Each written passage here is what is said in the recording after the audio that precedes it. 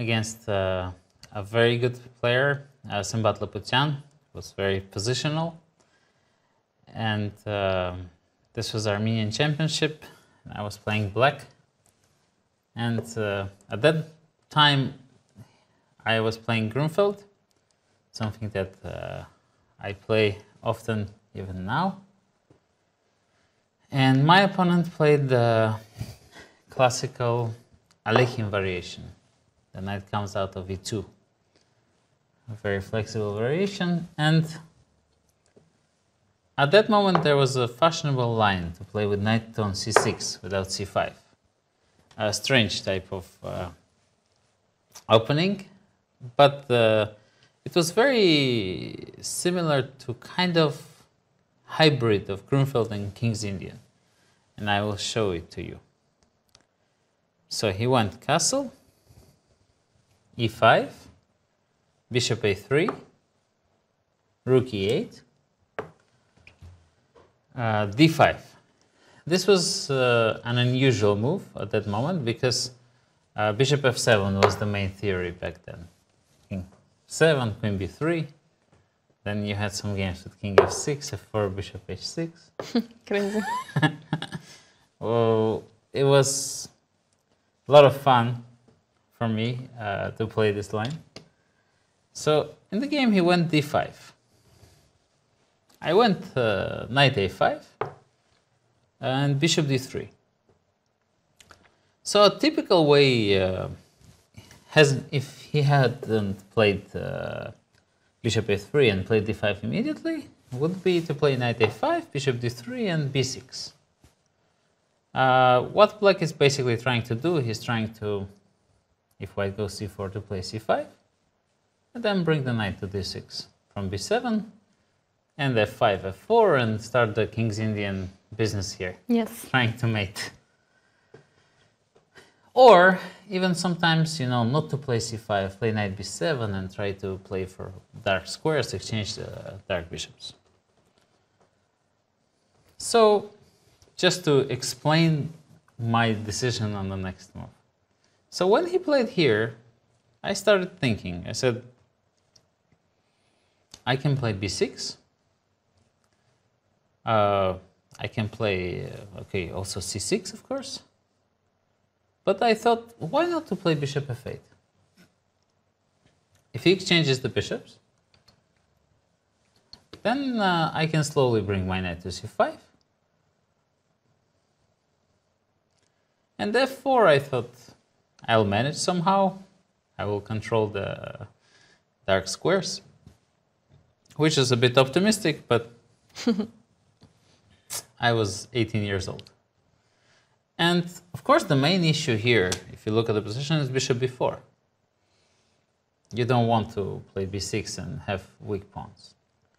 But then I thought I would just go c5. Bishop f5, queen a5. I have two bishops in a wonderful position. And this is what happened. He played bishop b4, c5, bishop a5, queen a5. And I thought to myself, what's wrong with my opponent? He doesn't understand what's going on. And then he went a4. And I started thinking. The more I was thinking, the more I was understanding that I've just been fooled. Because I have two bishops. And it seems that I will slowly play bishop d6, f5. Yeah. But this bishop has no squares to go. So even, you know, if I manage to play f5, he can always take, play here, and then bring his knight to e3. So without the knight, there is not much point to my position. And white, he can improve the position by just slowly shuffling, bringing his knight to c4. I can never afford to bring out the bishop here, because once the bishops are exchanged, it's even worse with the knight on c4. Yeah. So now I started thinking, and I said, oh my god, this is just bad for me. This is a very difficult position. Although it visually looks, the black has managed to get two bishops and get the complete control of the d6 square. Yeah. Of course, I was thinking about some sacrifices at this moment, just to activate the bishop, but it just doesn't really bring a relief because white still slowly develops. And yeah, this was kind of a lesson that some things that seem obvious are, you got to understand that this position, because of bad bishop on c8, black is just slightly worse. So I've tried to, I think I've played some bishop d6 here, or yeah, or something like this.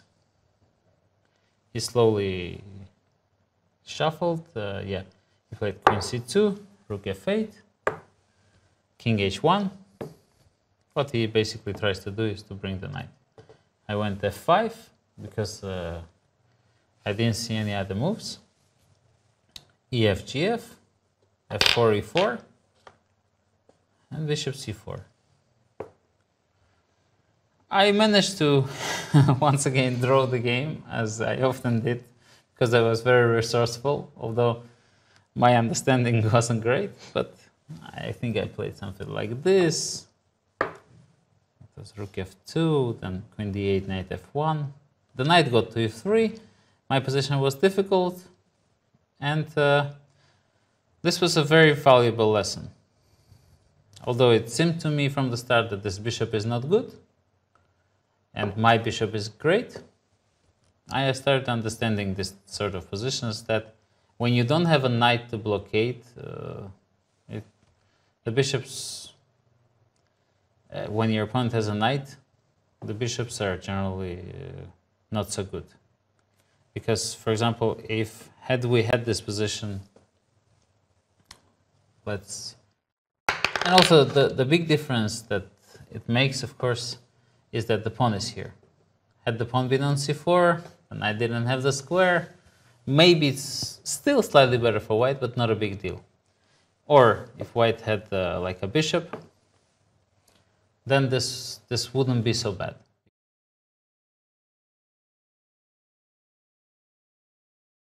Those that don't know me, I'm International Master Jovanka Houska, and it's a great pleasure to be here, back streaming and chatting to everyone here. And I can see some familiar names. I can see Anit. Oh, no. Oh, okay. A little bit of a panic there, as Anita was saying, I didn't have any sound, but I do have sound, so this is good. And a big hi to Jorge, and I also saw some such sweet thunder. Big hello to you and Lorraine.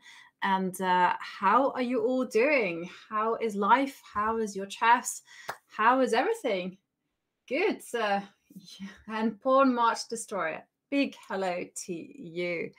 And so the format for today, I thought we would chat, we would solve some puzzles, and then, as always, I will take on your challenges. Everyone is welcome, and you can play with white pieces, black pieces, can be 3 minutes, 5 minutes, but not 1 minute. It can be 3 minutes plus 2 seconds, can also even be Fisher random.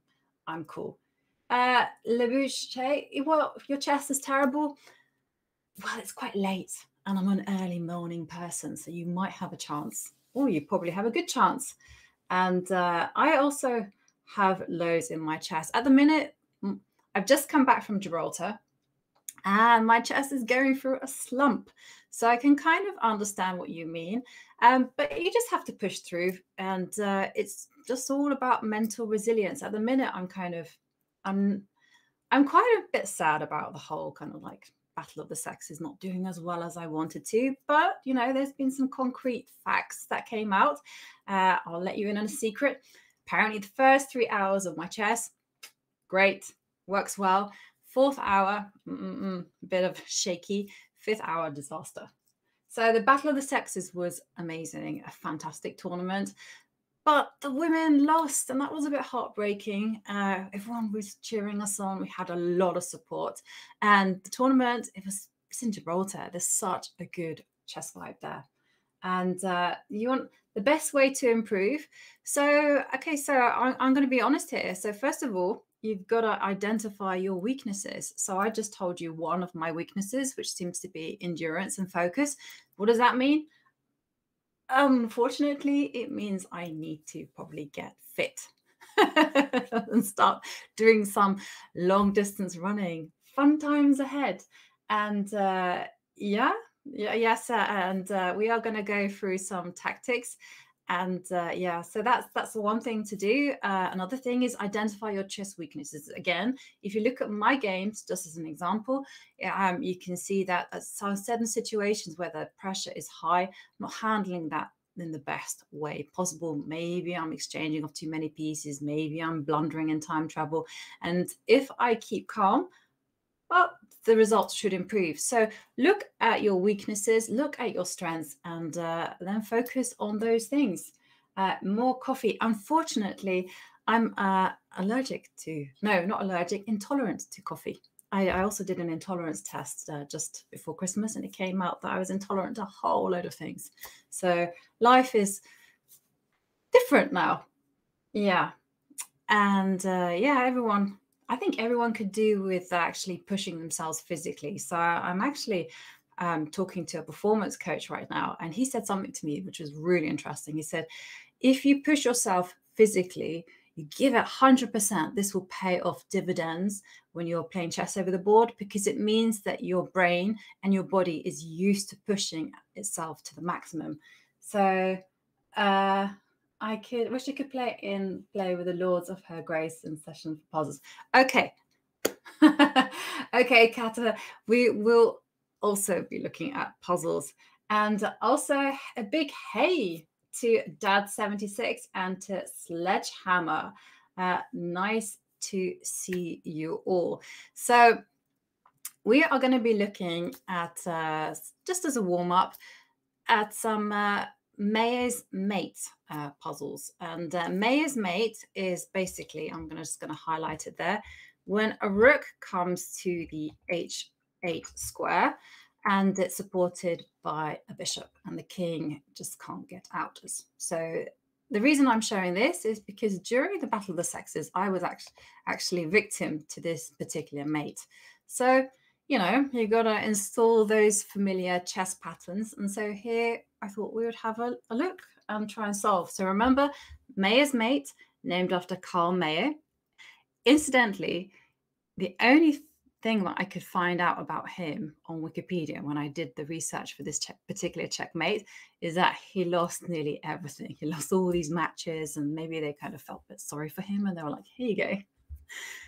You can have a checkmate named after yourself.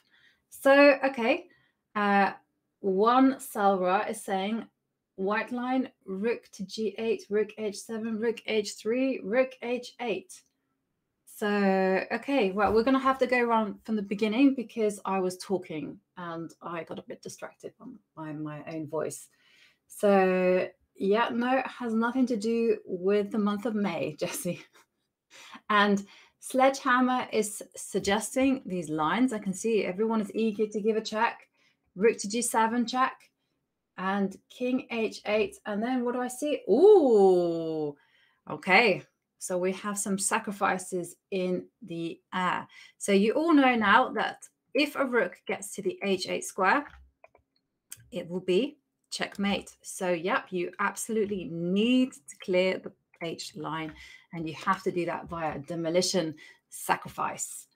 Yeah, Matt Bass. Yeah, it was a blast. It was an absolute blast. The tournament. It's Gibraltar. Gibraltar is like my spiritual home chess town. And it's also kind of like a nice mixture between Spanish and English. And for those that know me, they know that I also speak a little bit of Spanish, but it's very much mixed in with some heavy English accents. So, yeah, and now we have, you need to get this H line open. And you remember when you're hunting for checkmate, and providing that you've kind of precisely calculated, you can sacrifice material because no cost is too great once you checkmate the king. And chess in the morning, sangria in the evening. That is right. That is, and you get winter sun. So now, yeah, and I can see a few of you are shouting at me the answer. And you're absolutely correct. you have to blast open the H line. And now the rook comes to H4. And here you go. You get the dream square, rook to H8. So these are warm-up puzzles. So we do a few of these. And here we have another one. And let's read out the text. Black's knight's retreat is ill-advised for many, many reasons. Can you find the most punishing response? And incidentally, there's with this knight on G5 and this bishop on D3 and bishop B2, these two, by the way, they're called raking bishops. There's a very unusual checkmate in the air, and that's like the Blackburn's checkmate, which would be if you got rid of this pawn, you would just play bishop takes knight, and that would be the Blackburn's checkmate.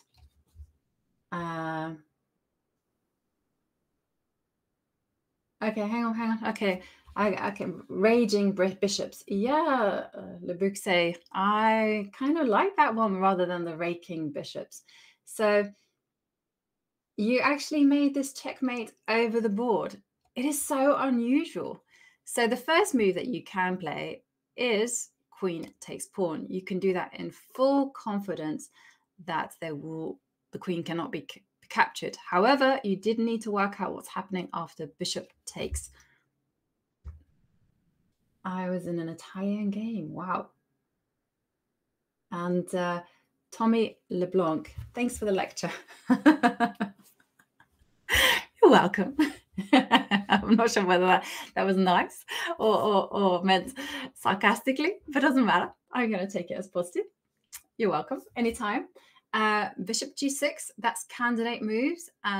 What else do we have? Do you remember?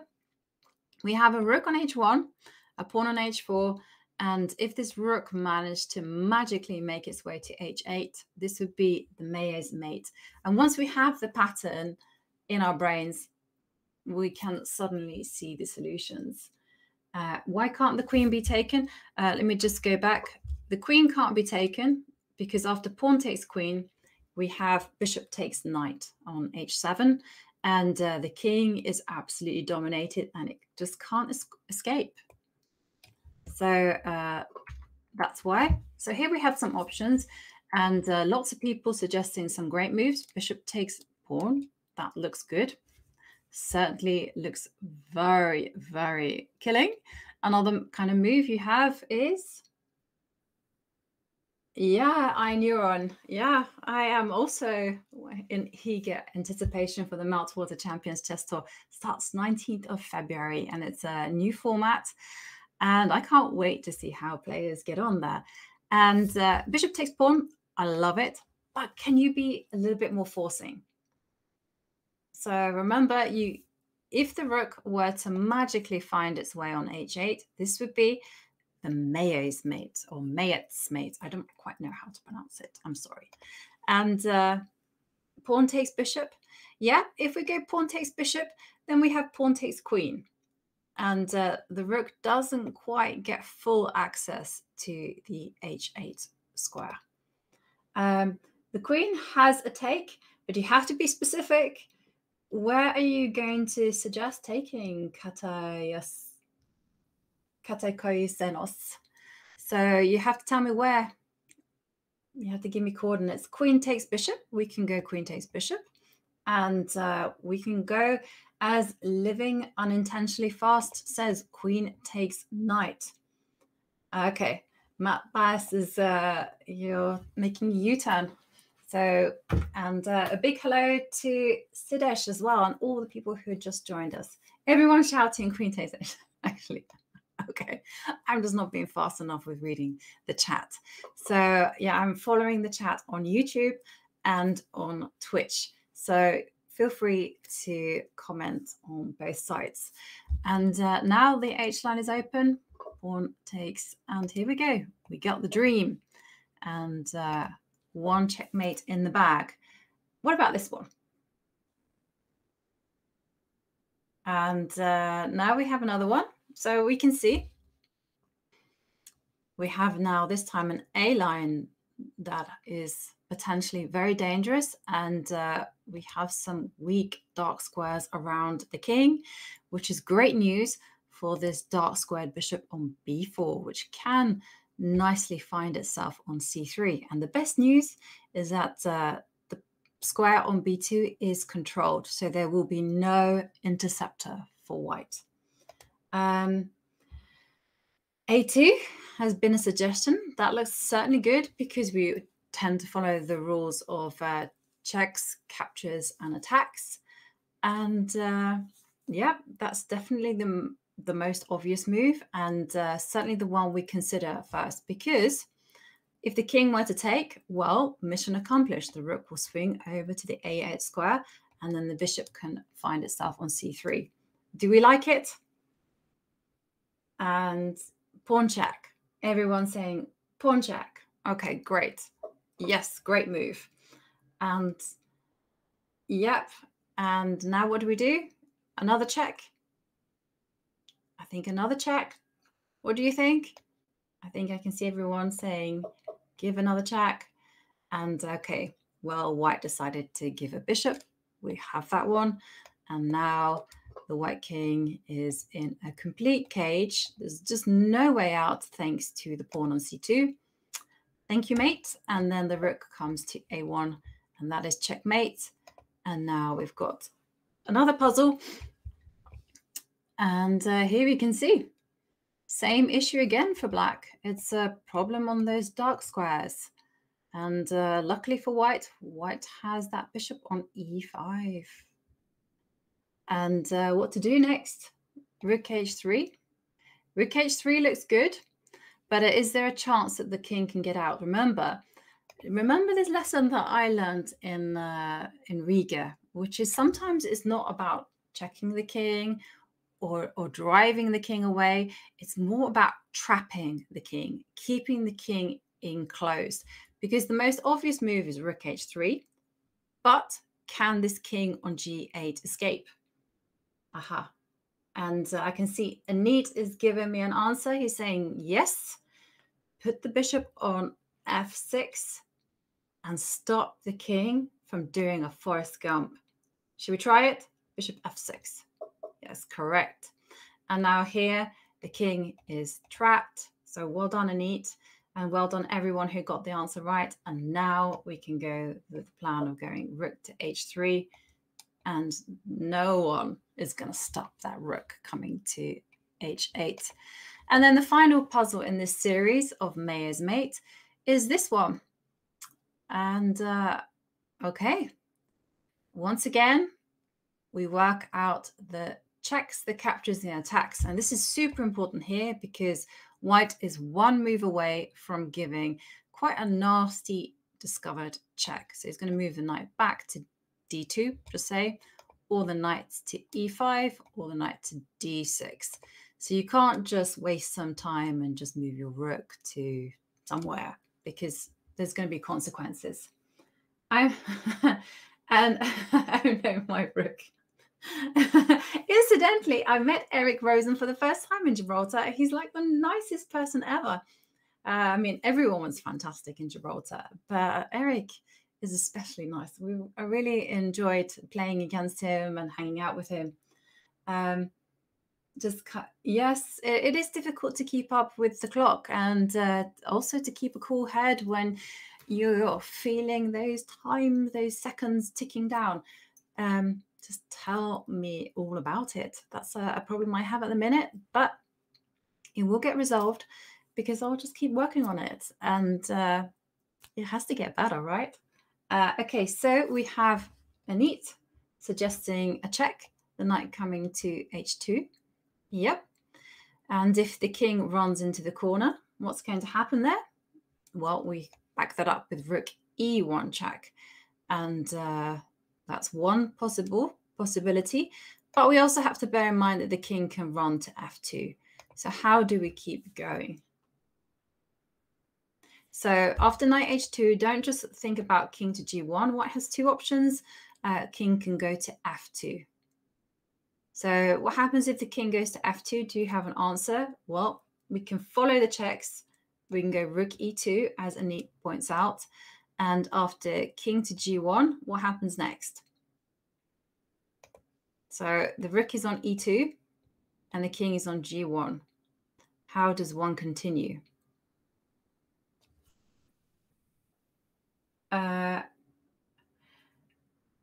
Knight h8, let me just read. I'm multitasking. Let me read the chat. Knight h2, king f2, rook e2 check, king g1, rook g2, king h1, rook f2, king g1, rook f1. Aha! 30 set. You are a genius. Fungusman 11 asks, why are Wesley and Hikaru not going to be in the MCC tour? I don't know. They took that decision. I think Hikaru will be playing a few, but I'm not sure.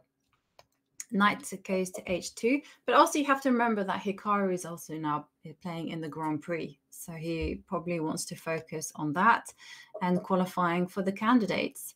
So, and now I really liked what Thaddy said, and he said just continue the checks, and then the whole point is to keep the king caged. Beautiful stuff.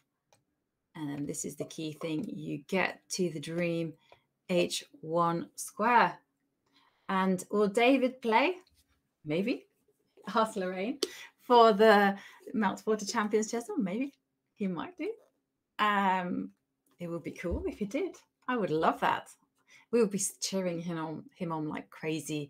And I'm not sure we could be impartial there. Will there be female representation at each leg of the Meltwater this year? Yeah, you can't.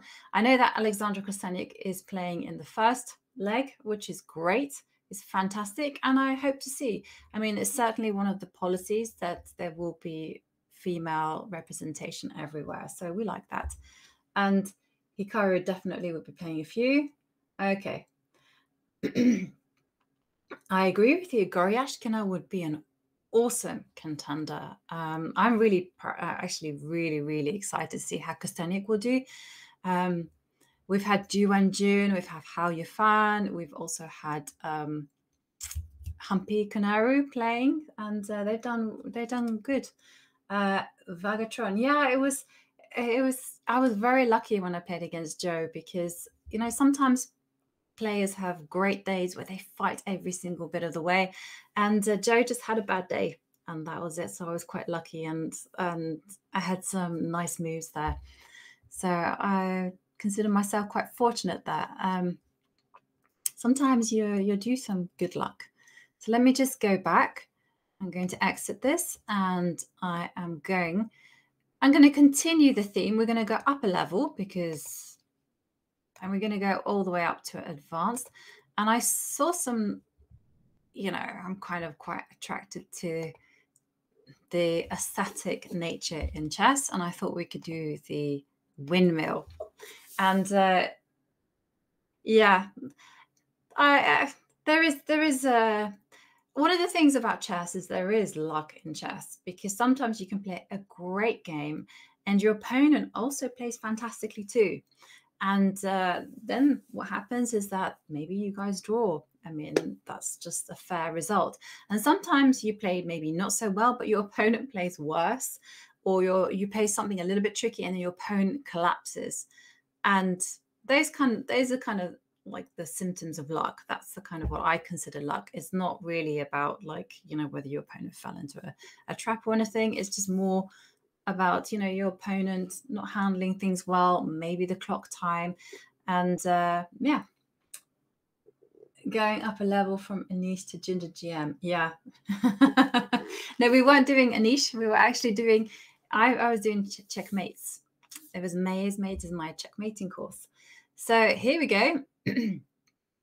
Because I feel that these examples are quite funny, and you've got to appreciate the humorous side in chess. Okay, so to reading the chat, with Knights of the Backwatch, but the win was for children.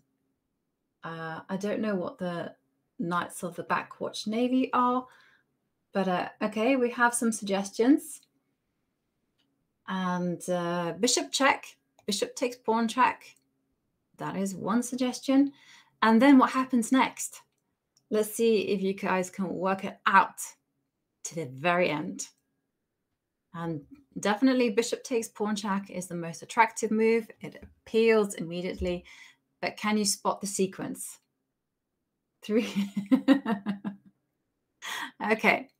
Well, so we have Anit, who's very, very good, very strong player, and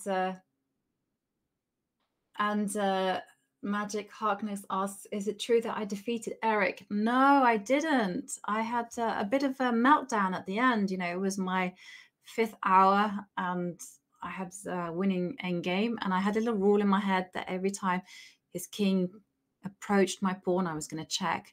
And then when the king finally did approach the pawn, I forgot to check.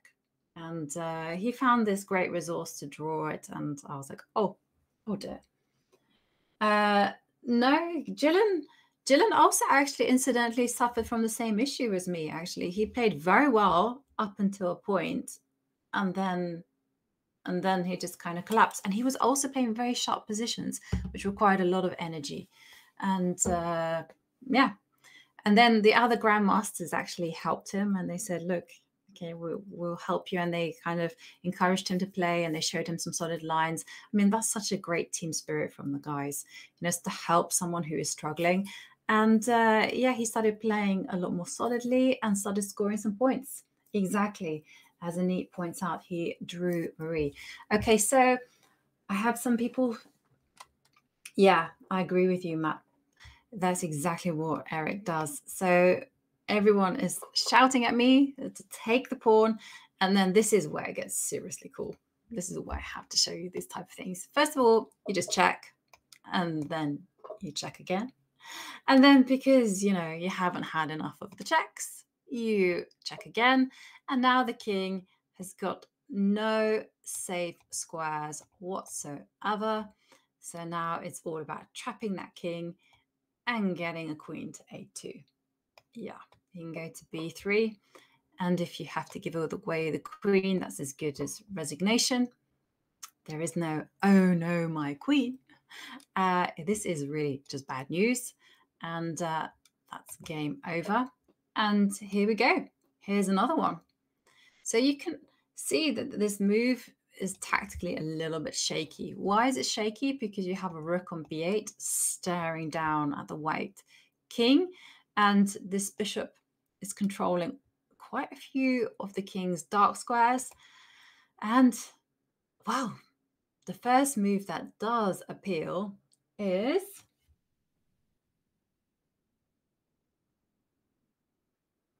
okay. No need to apologize. Puzzles won sports and the backwatch maybe it's okay. Very interesting. I love hanging out with everyone here in chat because you guys tell me such interesting stories about yourselves, and you know, and you guys help me out so much when it comes to internet speak because I don't know anything. So the first issue you have to say is it's very attractive to go knight takes pawn, undoubtedly. But you have to work out whether this white king can escape. Because if this white king is going, woohoo, I'm running for the hills, then the king is safe and you might have just blundered your queen. So the first thing you have to say is if you're going to go knight takes pawn, how are you going to stop the king from running to c1? If you can do that, then the white king is forced to go to a2. And that's the only square. So it's like one checking square away from mate. Because remember, with this pawn gone from the board, let's put it out of the screen. You can see the king on a2 is vulnerable to checkmate. When in doubt, sack your queen. Yeah. Lapsa, I still have no idea how to play the Caro-Kann. Oh, blasphemy. No. I just joke with you. It's quite a tricky opening, actually. And there's some super sharp lines, but practice makes perfect. And right this morning, I spent all of today just practicing on my Caro-Kann, trying to remember the moves. I got a lot of it wrong. I only got 79% accuracy, which should be 85 at least. Okay. Wow. Bronco Juliska. the great Hungarian folk hero, Ibushi, who said to have once swum over from England to France to get some salt fish and chips. Really?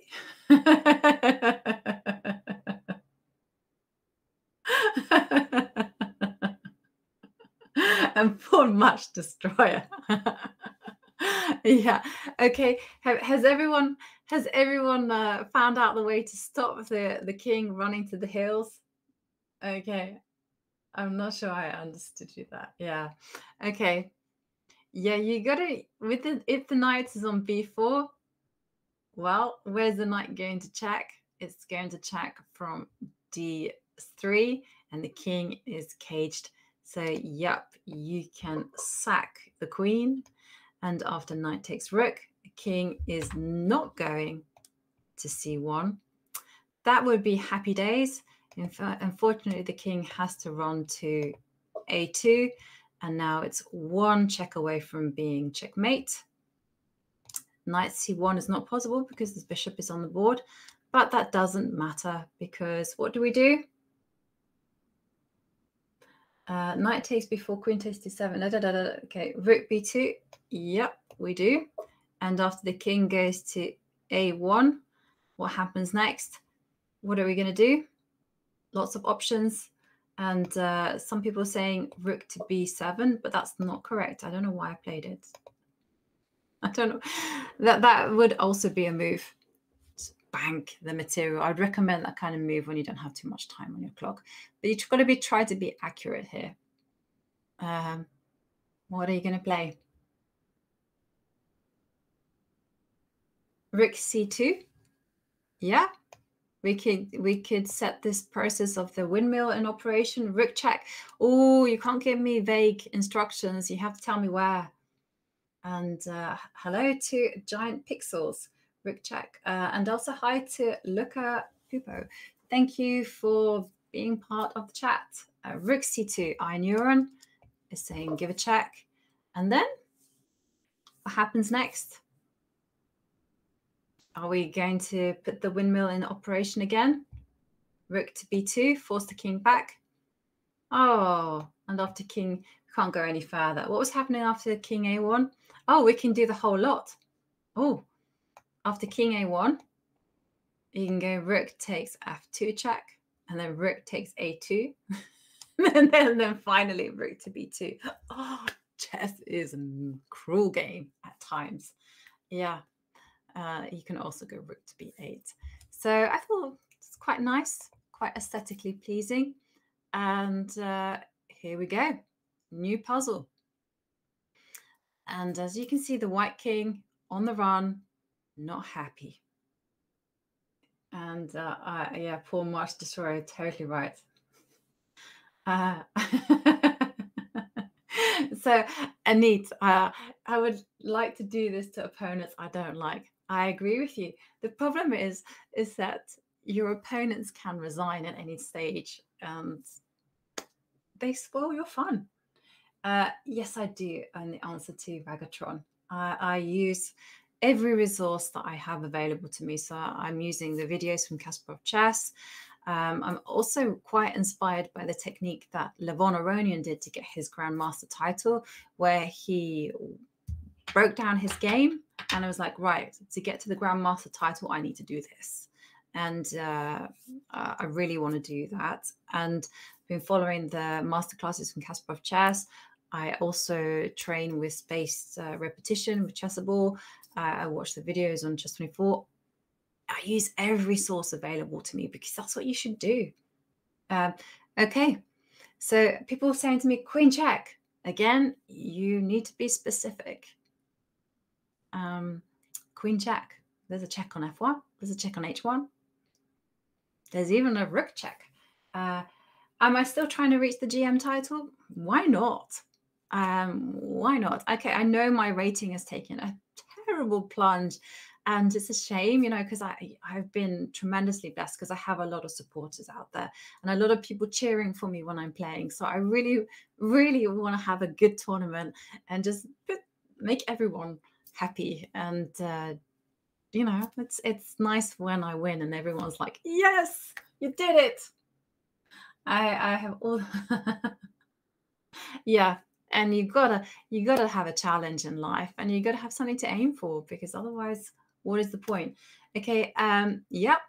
So queen to f1 check, queen to h1, and the king is going to hide itself on g4. So that's stage one. But what happens next? I mean, how are you going to continue the game? Yeah, pawn march destroy.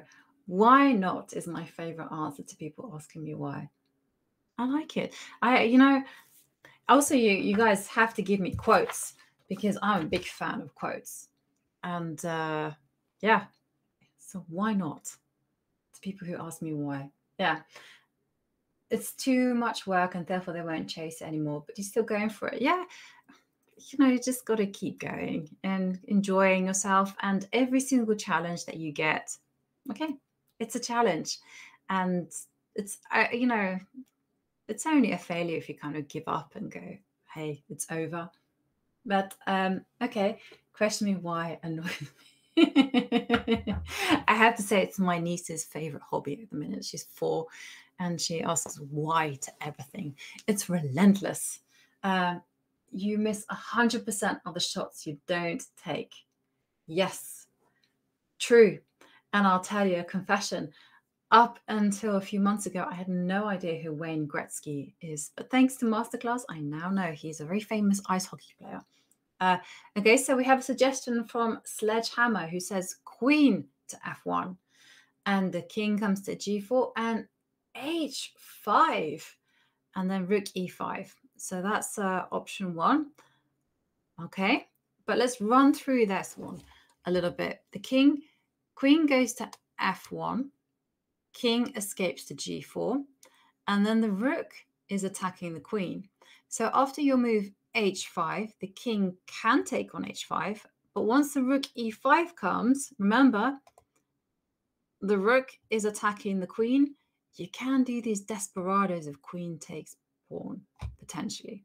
Potentially. You have to work it out, because the king is on h5 and there is a queen to d1 check. So you're good. You're good. Is there anything better? Because there's queen to f1 and there's also queen to h1. Those are our choices. So when you have those kind of positions on the board, just calculate one and then do a comparison with the other one. So in that line, is the queen better on h1 or f1? Yeah, if you have elevator one, look for better. I saw a tweet from Simon, actually, where that happened to him. His opponent took back, and he had a mate in 1, and he ended up doing a mouse slip, and he ended up losing. Yeah, the queen is the most powerful part of the battle. Yeah. David is very, very helpful. So no, we don't work together. I have worked together with him in the past. He's given me some ideas here and there. If I have ever any lines that I want to get checked through, sometimes I run them past him. And he's also just a great friend. And so when I was feeling low, I reached out to him, and he said to me, it's okay. You'll do some luck. Just keep going. Yeah. he is, and he's just a great guy and very, very helpful. Does amazing things for British chess. He helps quite a few of the juniors. Yeah, it was a really very close flip. I agree with you about the Battle of the Sexes. And yeah, I feel like if I had managed to put away some of those games, drawn the games I should have drawn,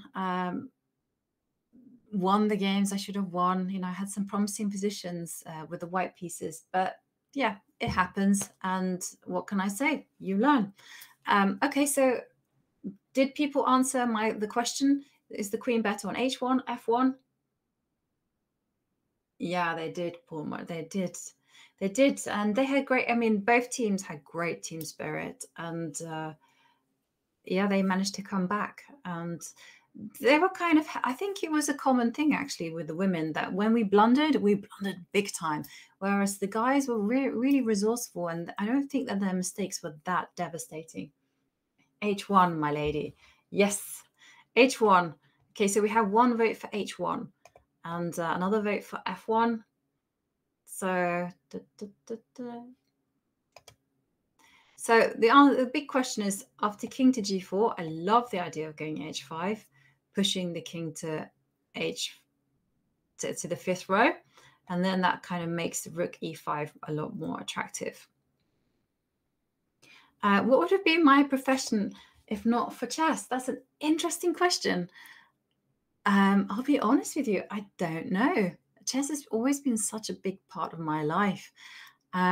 Something that I'm absolutely fascinated by is history. So I guess maybe I would have loved to have been a historian or something. Or a writer. Actually, I was told off by my English teacher all those years ago. She told my parents, there's some people who can write and some people who can't. Jovanka, unfortunately, can't. So I was like, okay. That was, yeah. Have I ever played hockey? No. Yes. Hockey, but not ice hockey.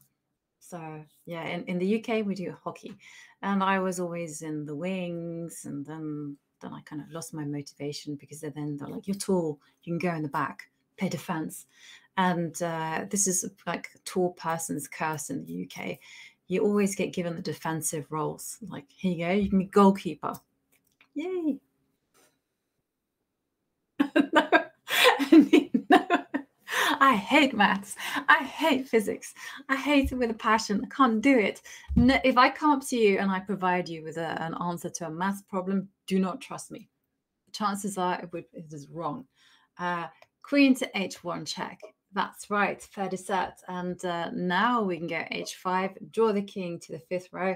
And now I like this idea of rook e5.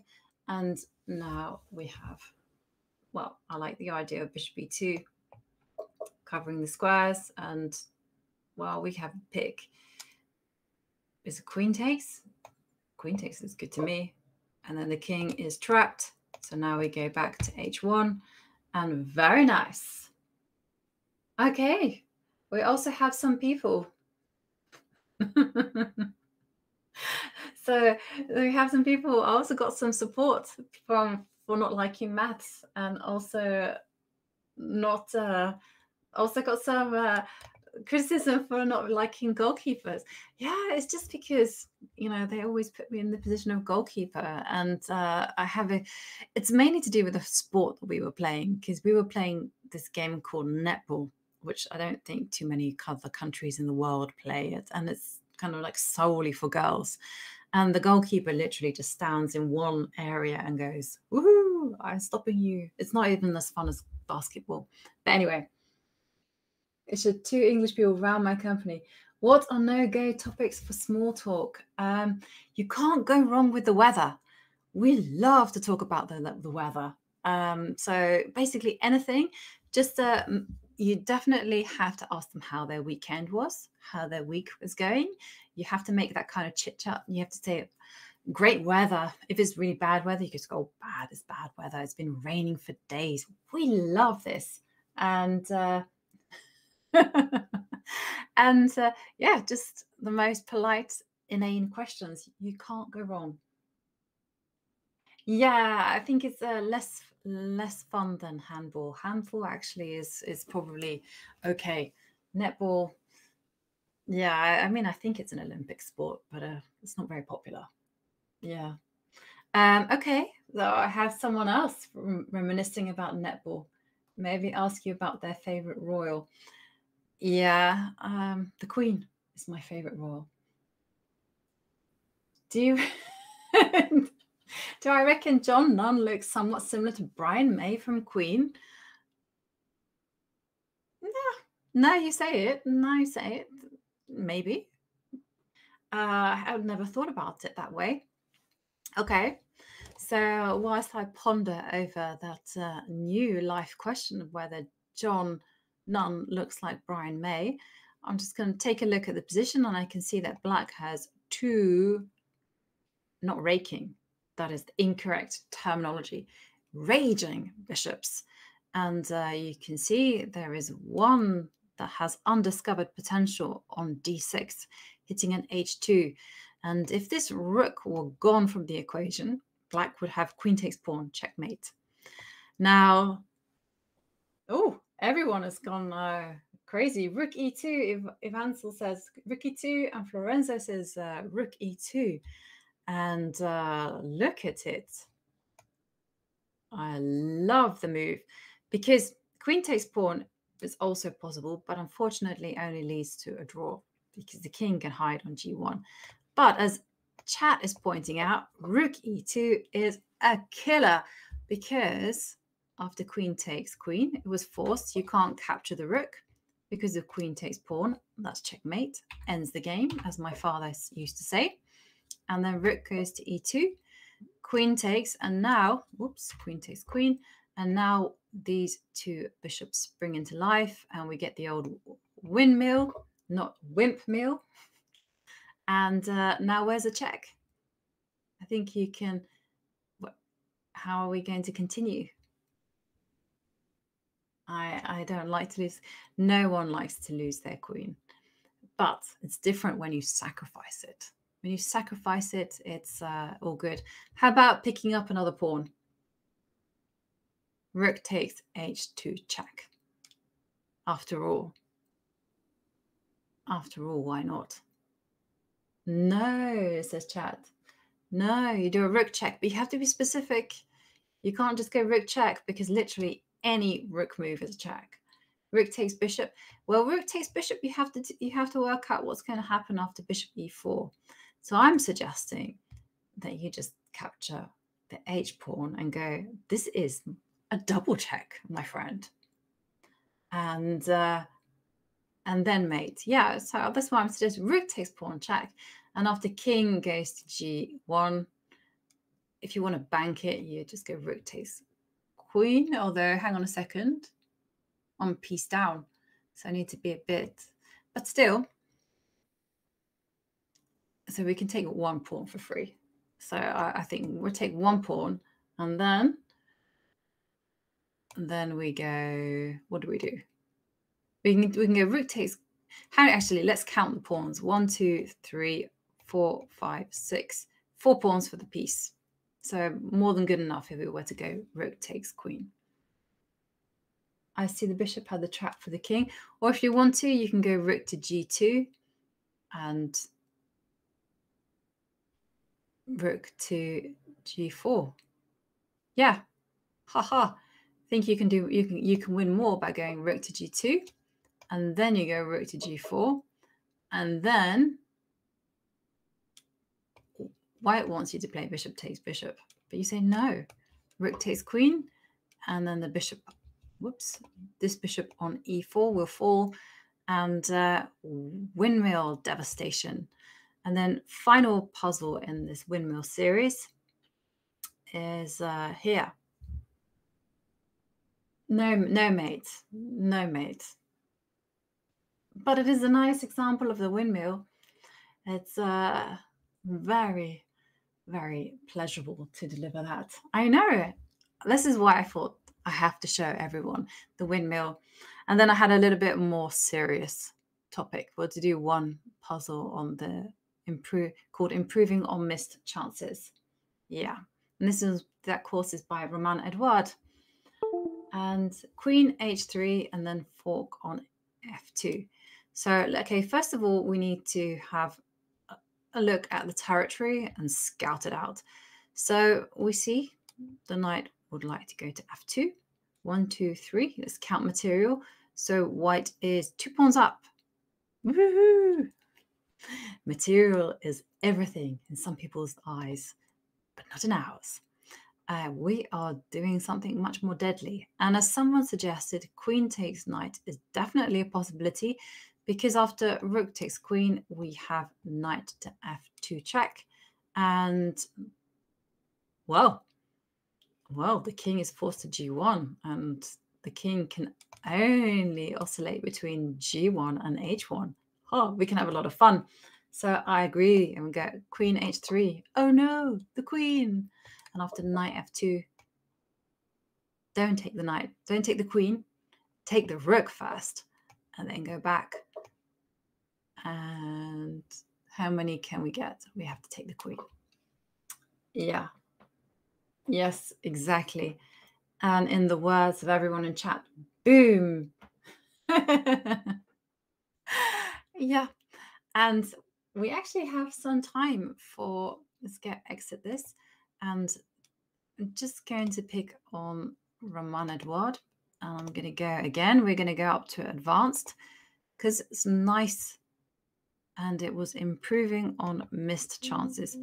You know, my Gibraltar was all about missed chances. So let's have a look at this one. So in the game, I'll tell you the story. White played Queen to F2 and promptly lost the Queen after Rook to E3 check. So that's not a good move. But is there any other possibility for White to save the game? And thank you, Pawn March Destroyer, for the compliment. I was going to drink some. I inspired by the fact that I need to improve my endurance levels so that, you know, I can last for more than 4 hours when I'm playing chess. I went for a run up a hill and I didn't stop. So it's good stuff. So Knight D7, Ivansel saying Knight to D7. So the idea is after Knight to D7 is actually to play in Oslo. No, in Bergen. Bergen is full of these mountains. It's a beautiful place when it's not raining.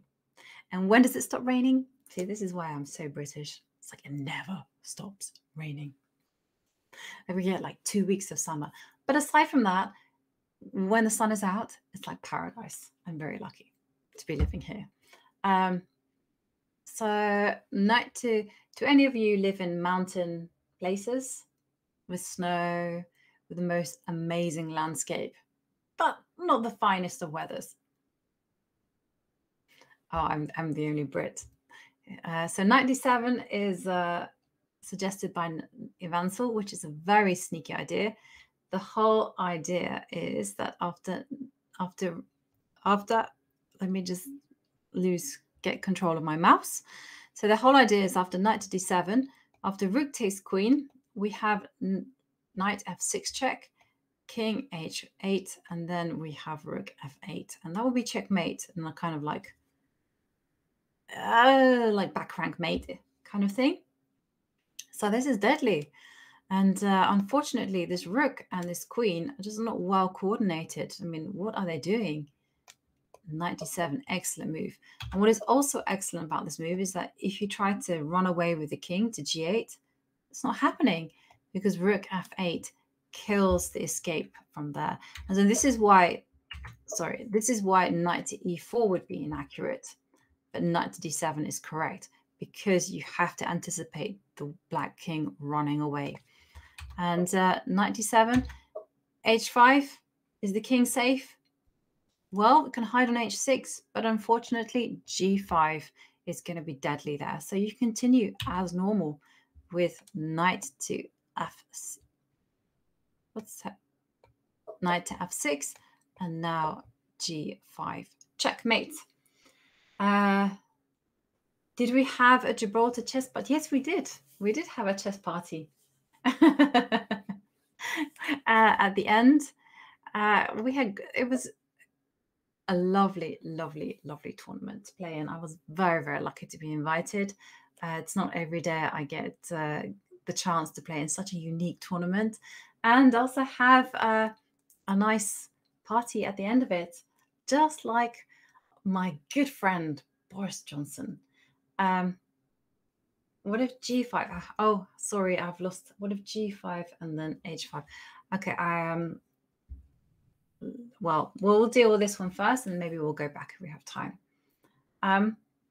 Okay, so first of all, you scout the territory. Take a look at this position. It looks terrible for white. I mean, hello, what are all these pieces doing in the back row? It's not where they should be. But, the first thing we do notice is that this octo knight in the center does have the potential for a fork on d7.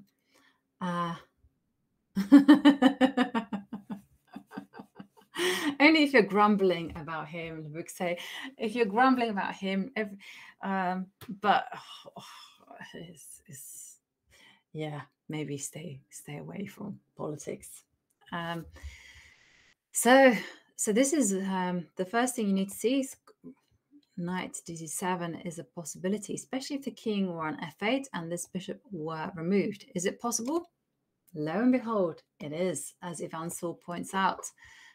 Then the rook takes here, and you do have to work this one out, but it's a very simple case of grabbing what's on offer, and that's it. And okay, this king might be a little bit vulnerable, but it's kind of, if we compare it with the position that we started off like this, well, white has some chances to save the game, even though the king is pretty unsafe. Here, white's got no chance, because if the white queen moves, then this knight falls, this king, just disaster. What am I currently reading? I am currently reading a book. Despite me saying I don't like maths, I am reading a book about statistics. Now, who would have thought that I would be reading a book on statistics? This is about how you can, what questions you should ask yourself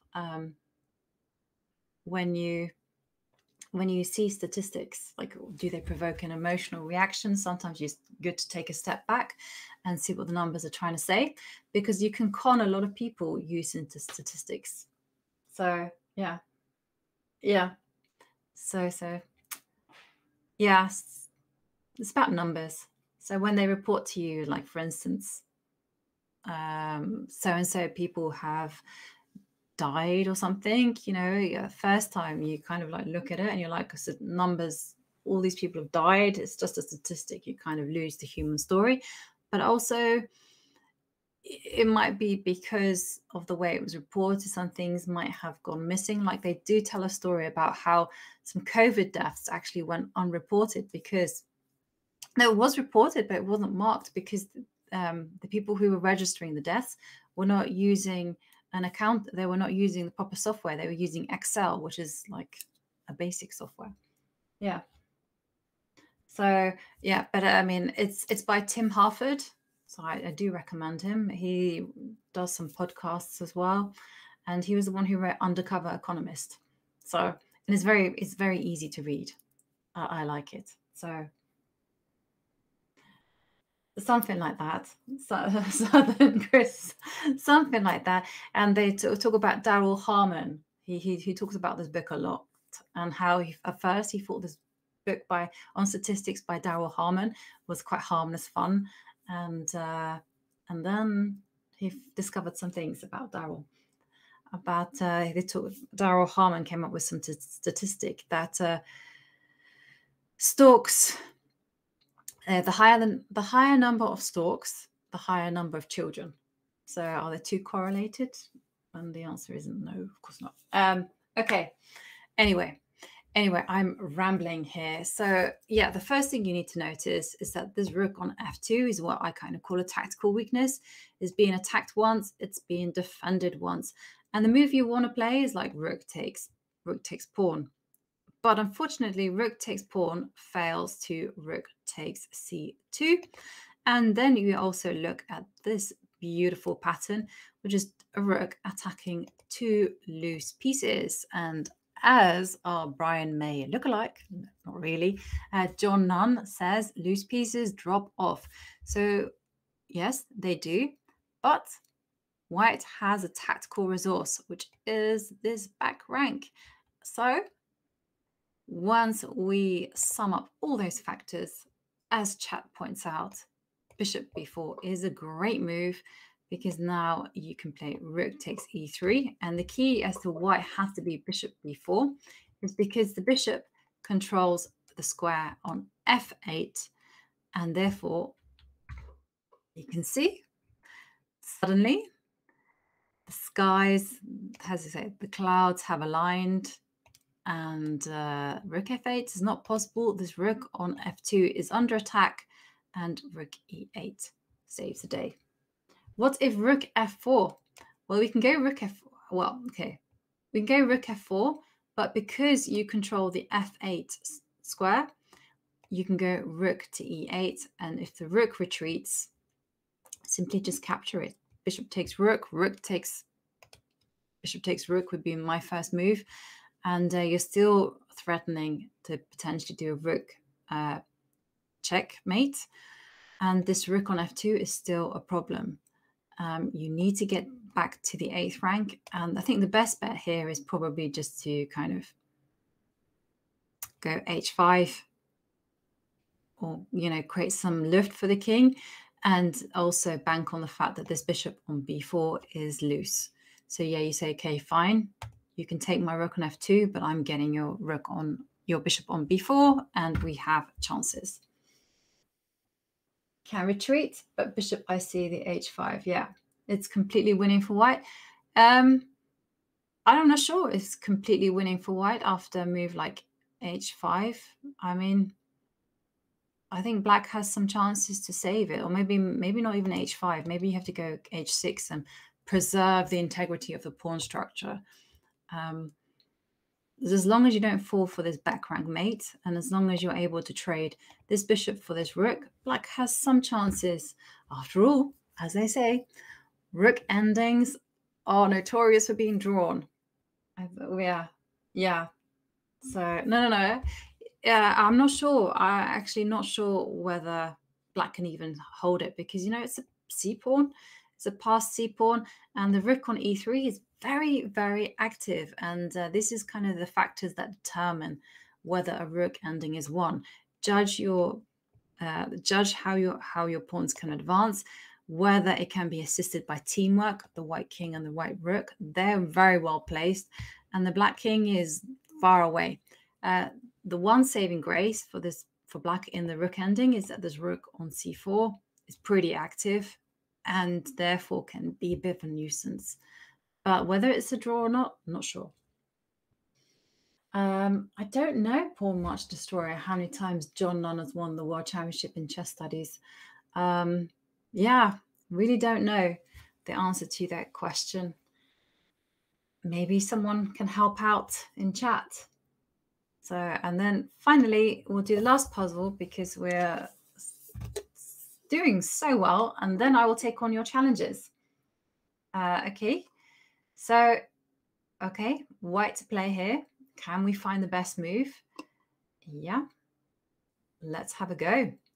So the first thing to notice here is that there are some pieces that have the potential to, well, attack the king along the H line. And you have a knight willing to spring to f6. You also have a bishop coming to f6, and a rook that is also willing to go into the game with h4. So those are kind of things that I'm looking at. If the rook gets to h4, looks deadly. So, well, rook goes to h4, knight f6 will open up another line against the king, and the king is not going to feel very comfortable staring down the barrel of this gun on g3. And we also have to ask ourselves, is the white king safe? I mean, does black have any good checks, like the queen coming to a1, b1? c1, unfortunately, is not going to happen because this bishop, well, c1 could happen. I stand corrected. c1 could very well happen because of this pin. So as long as white has an answer to this check, this check, this check, then white can initiate operation. So YSO says they like knight to f6. Oh, knight takes h8. Oh, oh, hang on a second. I missed some kind of, okay. Oh, some people are suggesting some very spicy lines. So knight f6 check, and after pawn takes knight, ooh, queen to h8. Very nice. But there is the candidate move knight takes h8, knight takes queen, and then the knight comes back to g6. I think that's a good defense to that idea. But what about knight to f6 and then swing the rook over to h4? After all, the queen would love to give checkmate on h7. Knight f6 for sure is the right move. And now, what do we think? Well, we can't go bishop takes pawn. We have rook h4. We have the very fruity queen to h8.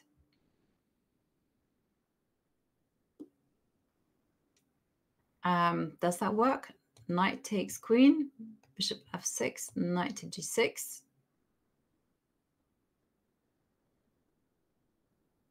What do you guys think? Rook h4 looks nice. Queen to h8. We have to calculate here. Queen to h8 is because if this works, we're in for the brilliancy prize. Queen to h8, king takes h8, bishop takes f6. The king can hide on h7. Because this knight is a great defender on g6 and it's covering the h4 square. So in that case, rook h4. And now what can we do? We can go queen h7, but remember the king is going to run and hide behind these pawns. So maybe now we can think about, do we have an answer to queen h7 looks good? If we have an answer. If we don't have an answer, then we could trap the king. Can we trap the king? Queen to h8. Queen to h8. Yep. I like queen to h8. And then bishop f6. Trap the king. King is not running away. And now rook to h8. And we started with Mayer's mate. And we finished with Mayer's mate. And I lost the game to Mayer's mate. So that's how the universe works. It's very nice. It is very, very nice. I love it. This is so beautiful when you see the ideas. So, right. It's time for everyone to start challenging me. So remember, if you want to challenge me, here you go, already. You have to challenge the little hat. That's my handle. Can be 3 minutes, can be 5 minutes, can be 3 minutes plus 2 seconds, can be even Fisher at random chess. I will take on and I will accept all your challenges. I will not accept 1 minute because that's too short. I will not accept 10 minutes because that's too long. And I'm going to say goodbye to Anit. And thank you so much for joining us. And yeah. And Lorraine also says a very, very important rule. Don't do any bomb clouds. Don't like it. You're not going to win any brownie points there. And yeah, thank you, Anit, once again for joining us and for solving the puzzles. What am I going to play? Okay, I'm going to put my knight here. And we're going to play Queen's Indian. And no bomb cloud. Yes, this is my number one rule in life. Okay, in this pawn structure, just as a general kind of rule of thumb, whenever black has fianchetted this bishop and then combine that with d5, I take it. I take it because then I'm going to use this open line to attack this c7. It's as simple as that. And now I'm going to put my queen on c2. So I've got my eye on the prize. And black has to be moderately careful because there are knight g5 ideas. So for instance, so here black wants to open things up. So I'm going to attack and I'm going to try and claim that actually I'm ready in the center and he isn't. So how do I do this? Okay, let's attack. That wasn't attacking, that was taking. Let's attack.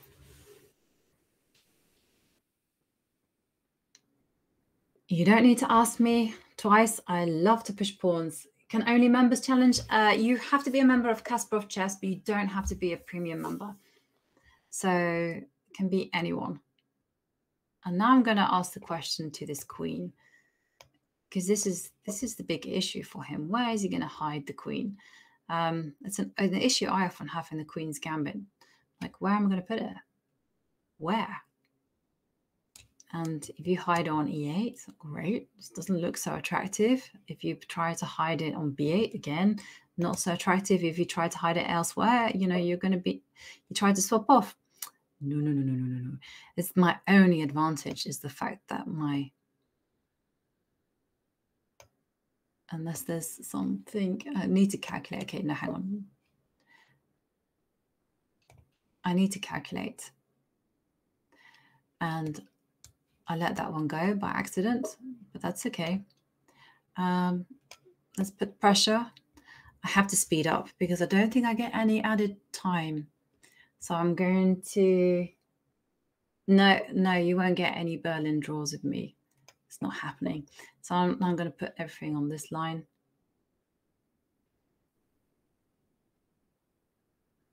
And again, this queen is going to hamper these two rooks. You want to connect the rooks. Okay, I have to be super careful. Also time, be quick. Yovi, be quick. You gotta jump over the candlestick. Okay, and now I'm going to I'm gonna improve my bishop.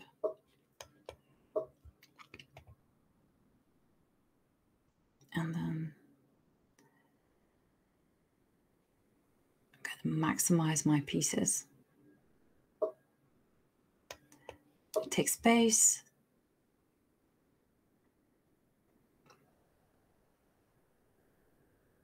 And 40 seconds left for my opponent. Pawn, march, destroyer. Okay, I'm going to cover that. But I should think about my king. Yeah. I'm going to cover some squares. I was thinking a little bit that bishop c8 was possible. I quite like, I want to activate my rooks. And also I want to put a rook on the 7th row. 12 seconds. D1, D4.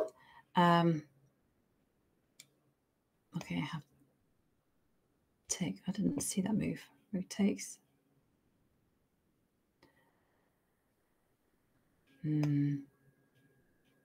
Okay, it is what it is.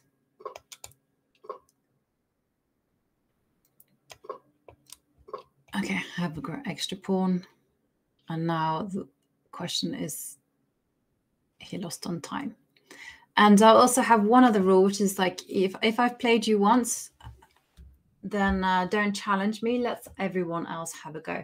When I log on, it says you're busy. Well, I'm free now, so Chess Demystified. You can try and challenge me again. And I will get the challenges. Thank you. Thank you so much, Paul Much. I'm very bad at saying thank you. I don't know why. But thank you so much for the game. I don't know how it got so slow towards the end. It's a fast time control. 3 minutes. No one else is challenging me. I thought am I unavailable? Or is there just no one who wants to play? Oh.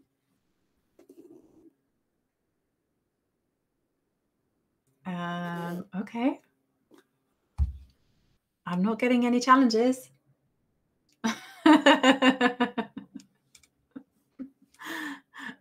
No one wants to play. Oh, refresh. Okay. I will refresh. Okay. Now, okay, so it might have been a technical error on my behalf. I'm waiting for people to come. Challenge. Yeah. Oh, okay. Suddenly I got some. Okay. People have been challenging me, but for some reason it had been timed out. Yeah, Aletrof, I agree with you. I can't wait. I can't wait to see how everyone does. And look at that. Fancy, fancy color. I like the blue. Ooh, I'm playing with the black pieces. So I also can't wait for the Champions Chess Tour. I just love it when the players...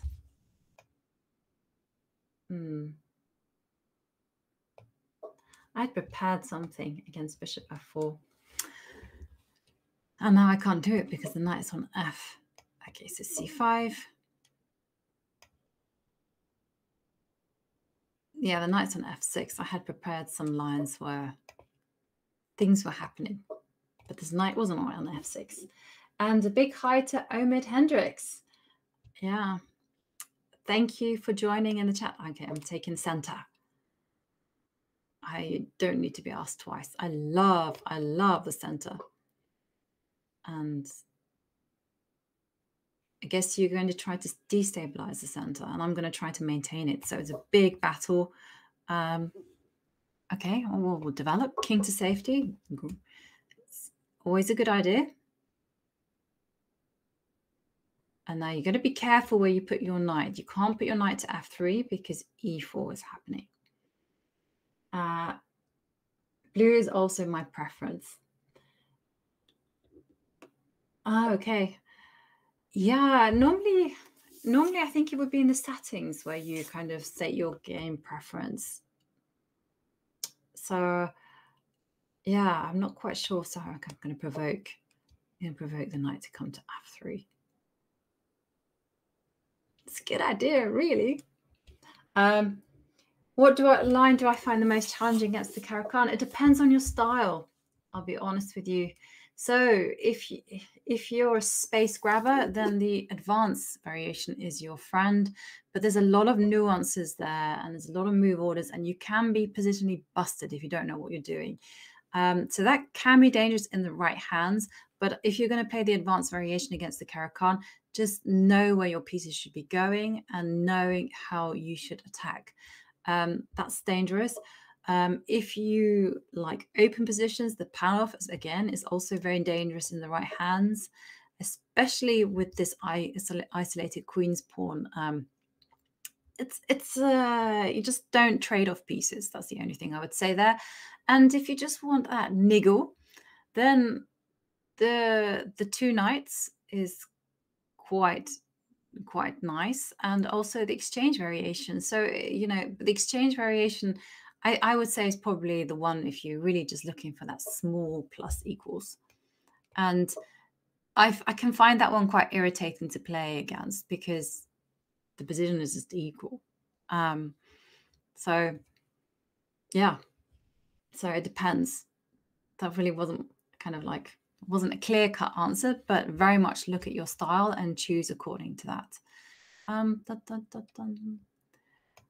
Your king is not safe, and I'm feeling a bit restless, so I'm going to just blast open the king.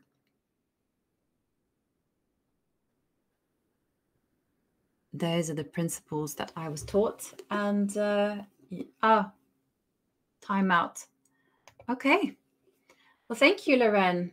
That was a bit unfortunate with the time, but yeah, you can all challenge me. Challenge the little hat. I'm there playing on Kasparov Chess. You don't need to be a premium member. Anyone can challenge me as long as you have an account. And I can see Bill63 wants to play. Have we played before? No, we haven't. And we got red and blue screen. I love the colors behind it. Okay, so what am I going to play? I'm going to play B3. I'm going to wing this one. I'm going to play here. Now I've not given... I'm going to play double fianchetto.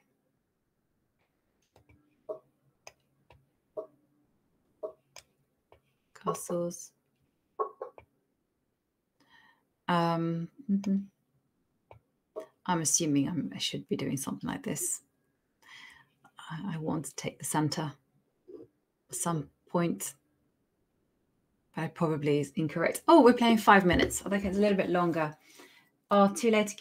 Yeah, Just I promise you, I will try to play absolutely everyone who challenges me. So I ask, if you've already played against me, then do let someone else challenge me, so that everyone gets a shot. Okay. And then I'm going to destabilize the center because I just can't let it live. Okay, I'm going to put that there.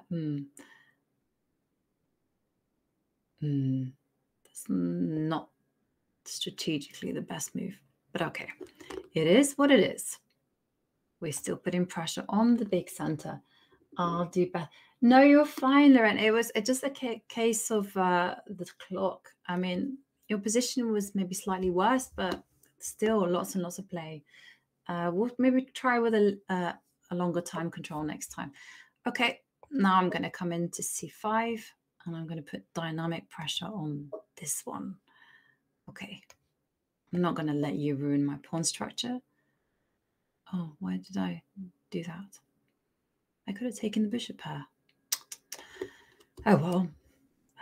Oh well. Don't play so quickly next time. This is also something, good advice. Don't play quickly.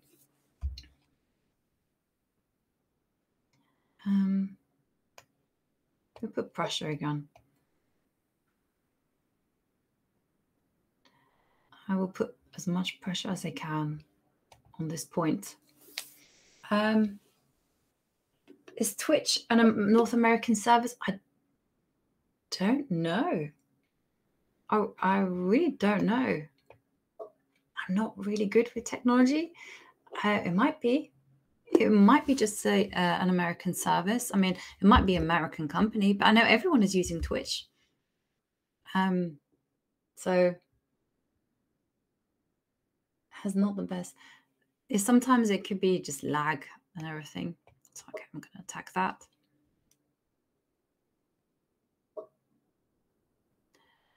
And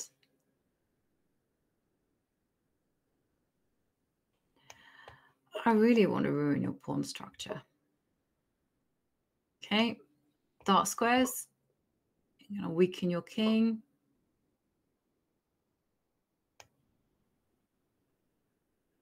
Give a check.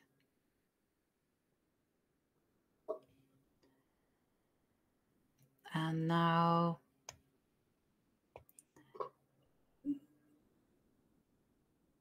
going to grab material, because if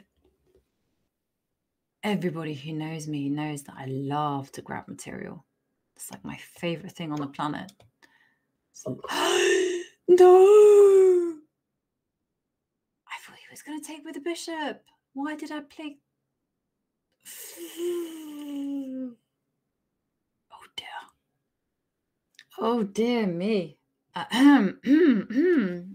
thought he was going to take with the bishop. Why did I just drop my queen there without seeing what had happened? See, this is why you don't play fast moves. Now,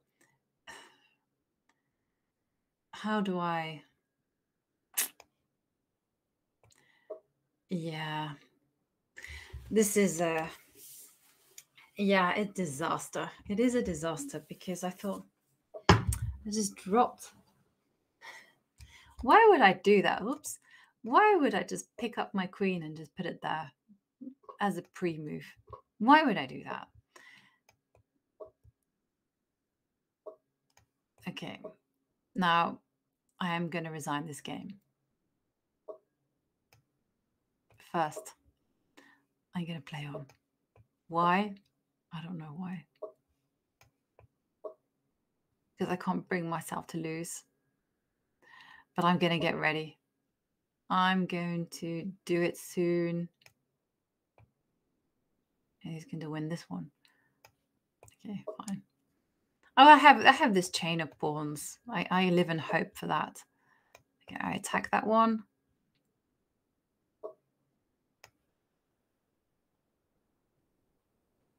I'm basically just...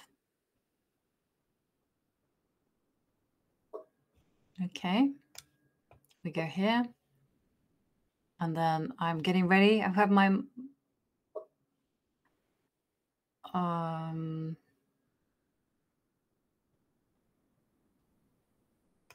I don't know. Okay, this is not good viewing, and rook b2 is coming, and I can't do anything about that, so I'm going to resign. I'm going to resign this one, and lesson learned. I will not be picking up my queen and just dropping it without seeing what my opponent has played. But okay, you can you all find me on Kasparov Chess? That was not good. So I'm going to exit, and I'm going to wait for people to challenge me. So I'm there waiting, and Sledgehammer wants to play, and I'm going to accept.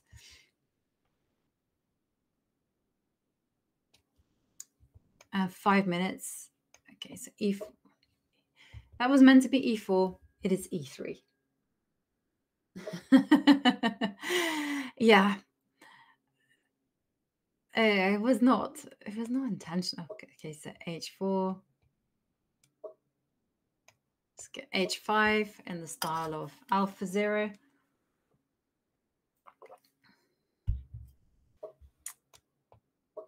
And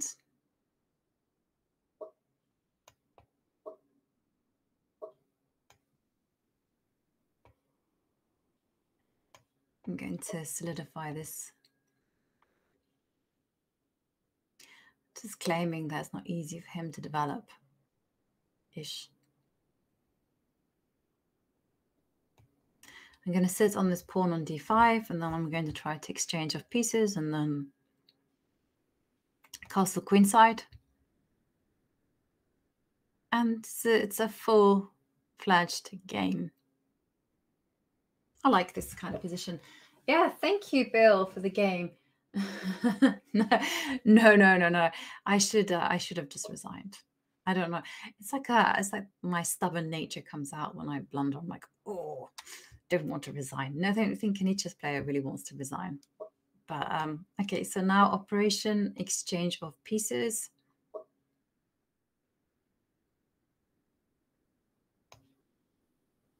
Okay, I like to put my knight onto d4. My bishops are not great.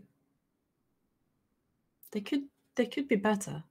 They could get a higher mark on the report card. Okay,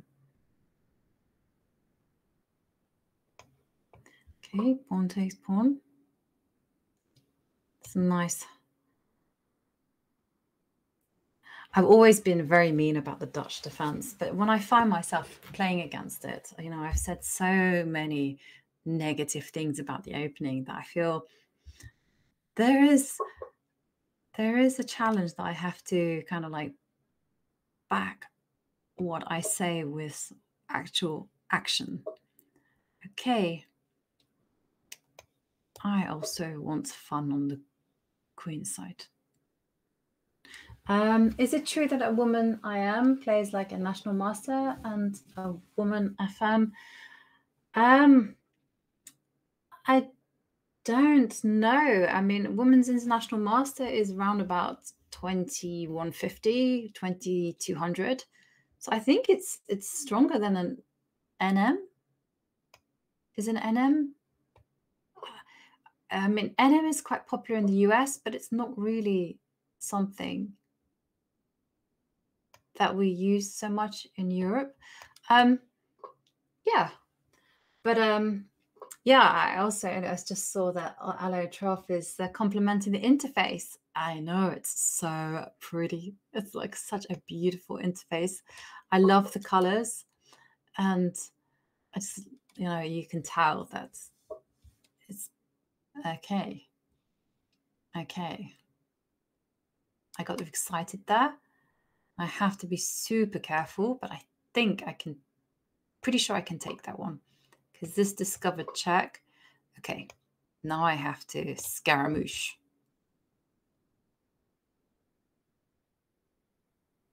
I like my queen. What is an NM? NM is a national master. But I'm not quite sure what standard it is. I mean, is it 20? Oh, okay. I mean, can anyone tell me what actual level is Styler is national master? Did I? Okay, let's go back. Yeah, he'd love me en passant. So I wasn't sure. Oh, okay, it's 2200. Yeah, so a women's international master is definitely the same level as an NM. Okay, I'll have a passed pawn.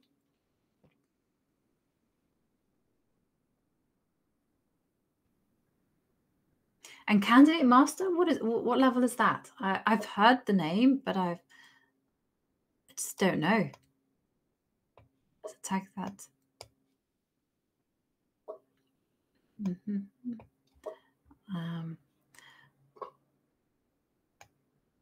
Yeah, I should have maybe fought a little bit harder for this passed pawn, but I didn't. I just have to apologize to that pawn there on h7. Calculation. I'm good to go. Okay. You threatening anything? No, don't see it. So I'm going to threaten checkmate. Queen takes pawn is in the air. 2000 is a candidate master. Okay. New word there.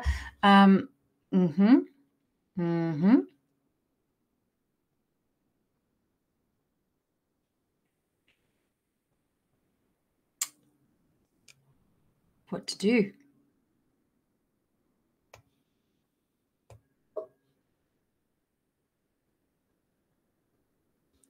Check. I'm going to meet that with rook c1.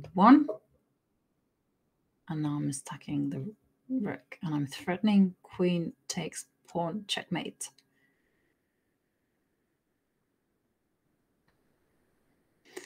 So it's too many threats. And now let's take that one off the board. And then the next move is going to be bishop c7. And yeah. Exit. Oh, okay. You can even do little emojis where you can applaud your opponent. I should do that. I should applaud people who beat me or play a good game. So yeah, thank you so much, Sledgehammer, for the board. And now I'm playing Frusha. And Frusha is from Australia. So cool. From down under. So what time is it in Australia? Must be early in the morning. Or maybe not so early in the morning. Okay, so what am I going to play? I'm going to play mainstream stuff. And then I'm going to play here. Okay, it's Vienna. I'm going to give a pawn. Okay. Protect the center.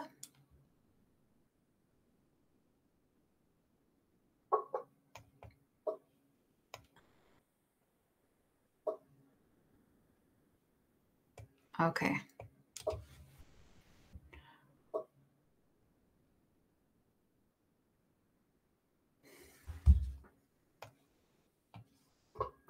I had to do it. I have to do the Greek gift.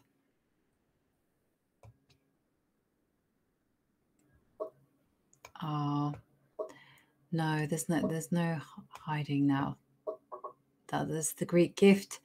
So some kind of important points there actually. So first of all, you should be capturing the pawn. Don't let white have a center. And then here, when you sounded the retreat, you should just come forward. The one kind of point that I really want to make about this pawn strategy, when white has a pawn on e5, it cuts the board in half. And one of the signs of that is that you have to, well, not you have to, but you mostly attack on the king side. And this is the perfect attacking square for a light squared bishop. And yeah, you're vulnerable to all sorts of things, the Greek gift being one of them.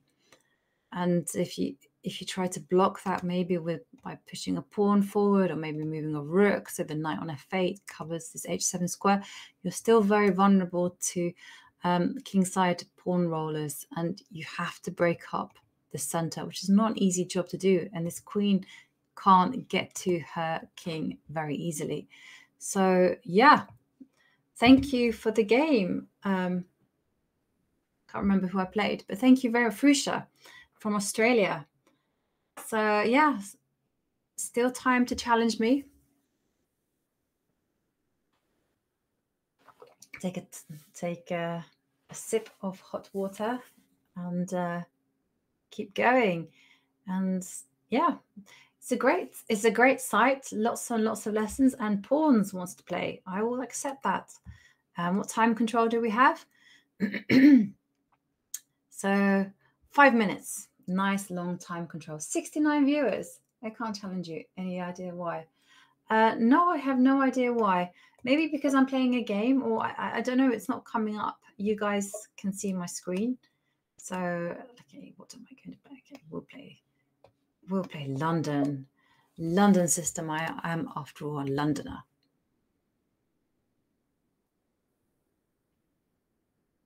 I have declared my intentions. Okay, so you had to, okay, maybe I'll try to refresh after every single game that I play. It could be very well a fault of my own. Okay. This is one of the trendiest lines there is. So I'm going to pre-move this.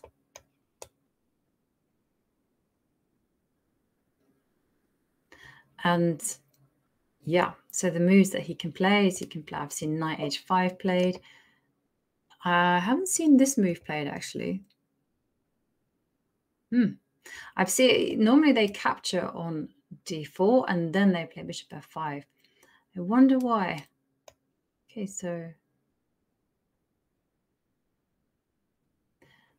let's take. Let's put the pressure on this knight.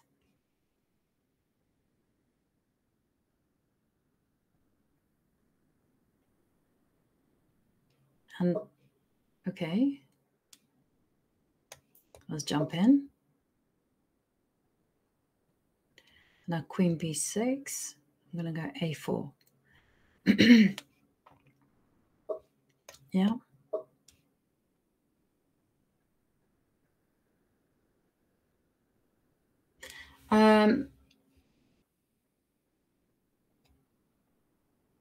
Okay.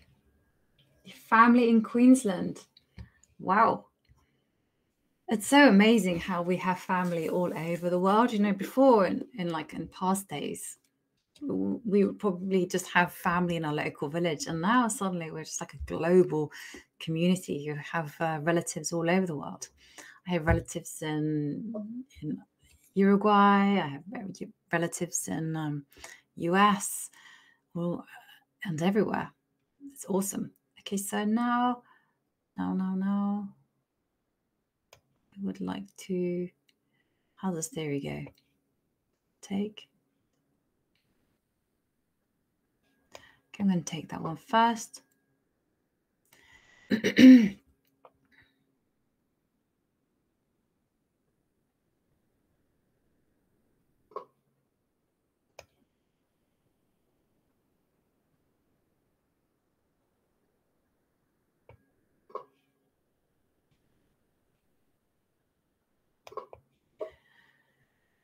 I'm not so fussed about material. I just want rapid development.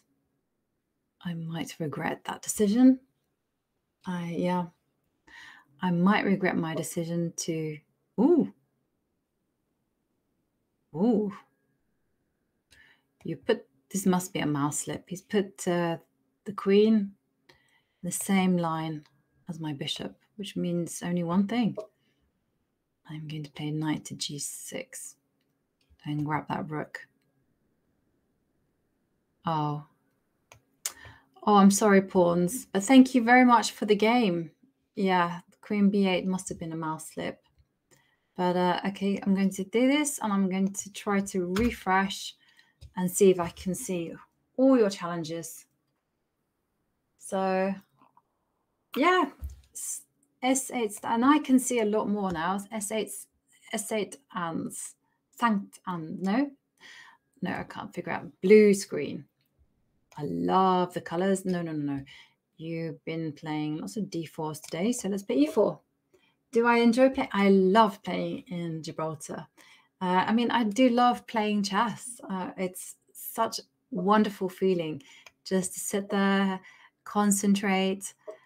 And when you win, it's like the best feeling in the world. When you lose, it's a little bit disappointing, and you just learn so much about yourself. And I've said it again, Gibraltar has something very, very special about it. And I'm hoping that next year they will have the 20th anniversary and it will go ahead. It'll be a big tournament and we can all, get together and enjoy the winter sun. No.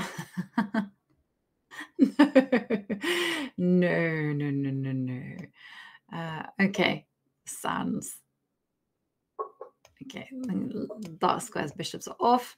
I really do like getting off the dark square bishops because I'm just kind of saying that this king is a little bit extra weak. So I'm going to take that off. It's a little bit weaker, so I'm going to go here. And then I don't care about this. I'm going to let him have superior queen side because I'm going to say my king side is so superior that is even worth having a bad bishop. So pawn storm. Pawn is going to come to b4. I doesn't care. I don't mind. Knight's going to come back to d1, maybe to e3. I don't mind. We will, what did he do? a5. Knight to e3. And now my knight's going to go to g3. And I'm going to go g5, knight g4. And then we just get motoring. Knight g3. And now I just noticed a possibility. It's tactical ideas for putting a knight on f5. Okay, now is time. Now is the time for me to go f5. And oh dear, I'm losing my voice. Pawn takes.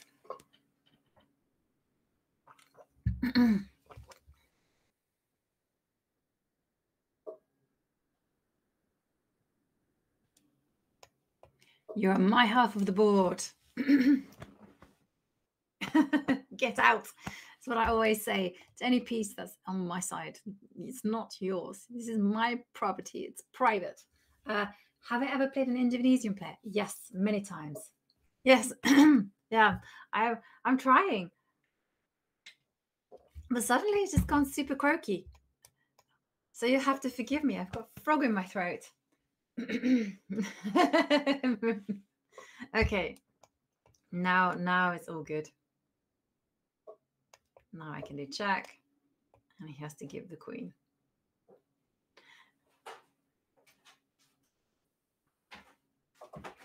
Yeah.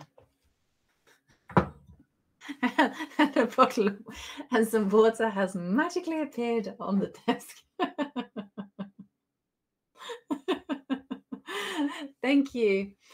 Thank you very much. Thank you for the game. And Carmeli's turn now. Yeah, so the Clare Sicilian, you have to be very careful about allowing the exchange of dark square bishops. And if you do allow it, then you've got to be very, very quick with your queenside attack. Okay, so now d45. And I'm going to play the Slav defense, semi-Slav defense. Yeah. Rescue. Yes, you got there just in time. Saved the day. So thank you very much for... Yeah, it is all about queenside counterplay. Or if you don't want to do queenside counterplay, you have to stop the dark square bishop from being exchanged. And then you play on, because you saw my bishop, my light square bishop, it's bad, but it doesn't really be, it's not a really, I'll get that. It's not really a problem in the middle game. It's a problem in the end game. So you should try to exchange off pieces. Okay, now Cambridge Springs.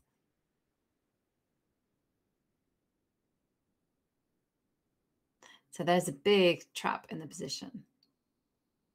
And the big trap is I am going to play knight e4. That's the big idea. No Botvinnik. No, I don't know the theory. It's too wild. It's too crazy. So this is the nice, easy one. Okay, so this is the trap, right? You go knight here. I think you've fallen into the trap. You go knight here.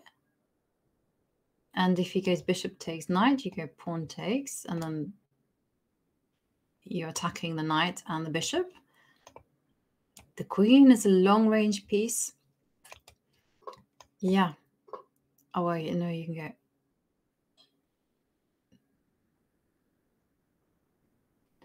And yeah, you can still, you're still okay. I've messed it up. Anyway, 3. Let's just play this.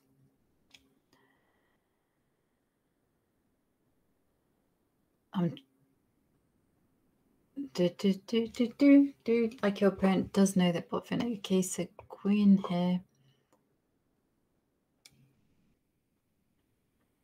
Yeah, I'm doing my usual where I'm just being super greedy.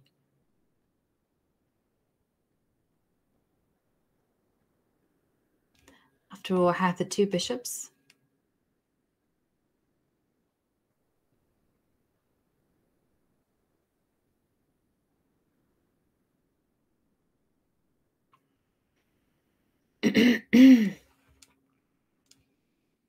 And I'm going to go queen takes pawn.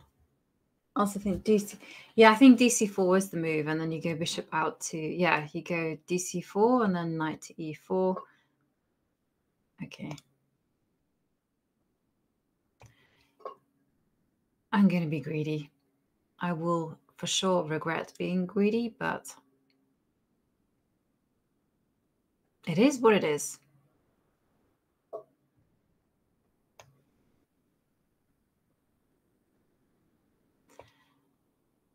Is my king safe?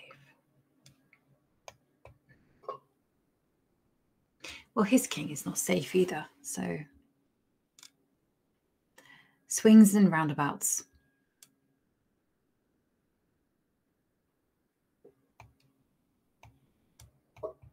Okay. You want to check? To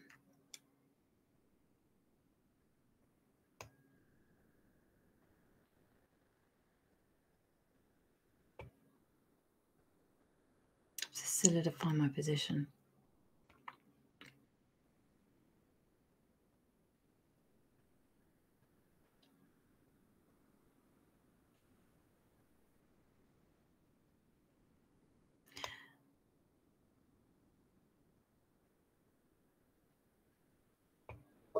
Okay, I'm just being playing very provocatively because it's a blitz game and I can. But I'm sure everyone will disapprove of this. It's not to be tried at home. Okay, I wanted to get my light square bishop out.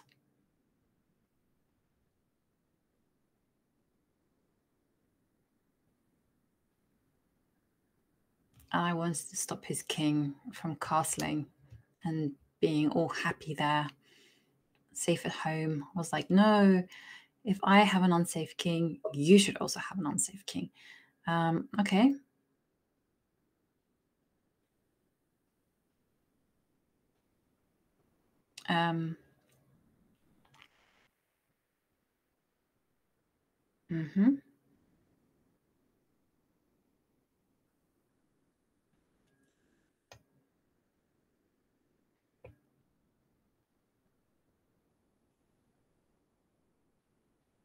King to f2.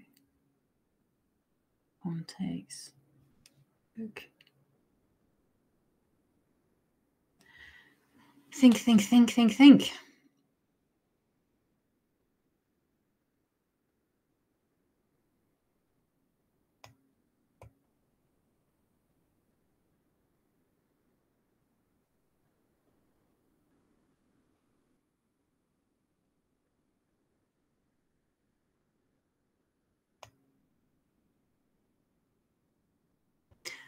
I'm going to close.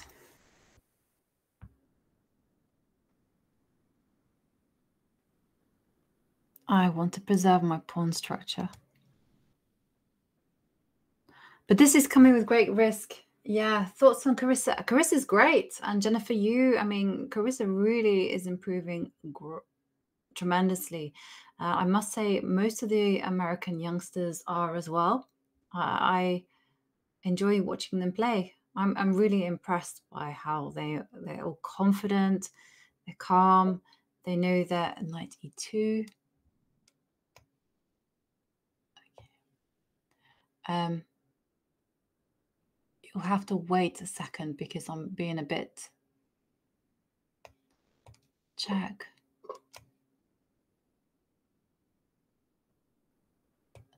Sorry, I'm just going to look after my king and then I'll get back to you.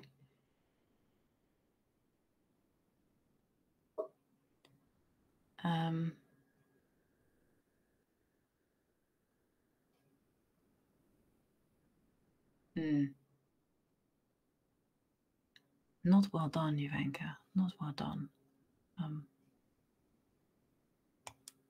Maybe I have to just change of pieces.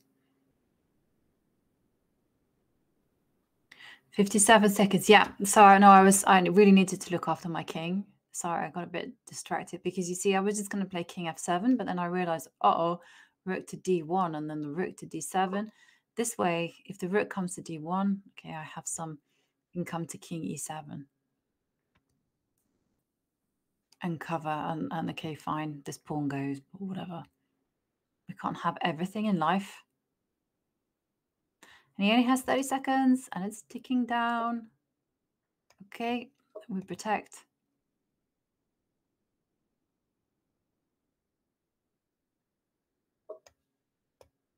Oh, actually changed my mind.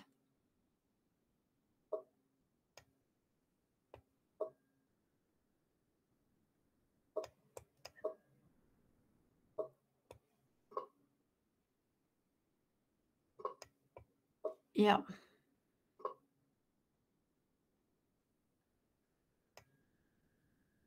Okay, let's play here.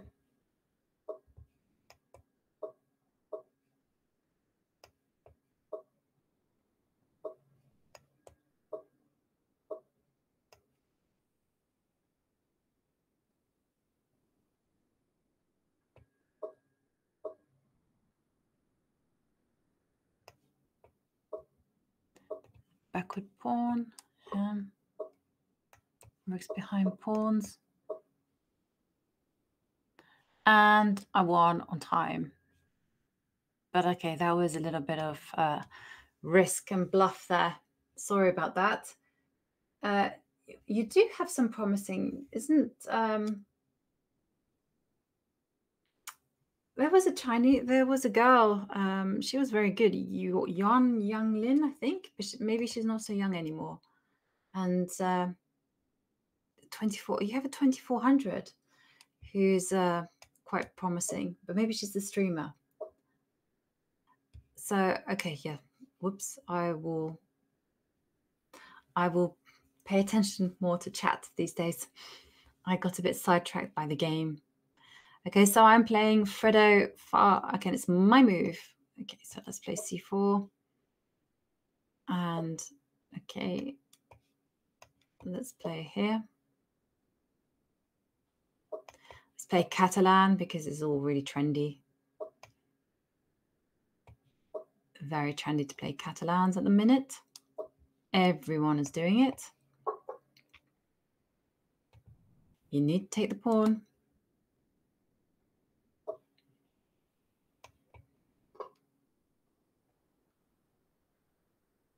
And okay, yeah, Yuan Yangying, yeah, it's just okay, yeah, not so sorry, not so, yeah, you're right, you're not so young, but I think she was about 2400, right? Whoops. Sorry about that, Fredo. If I could give you a take back, I would, but you just dropped your queen.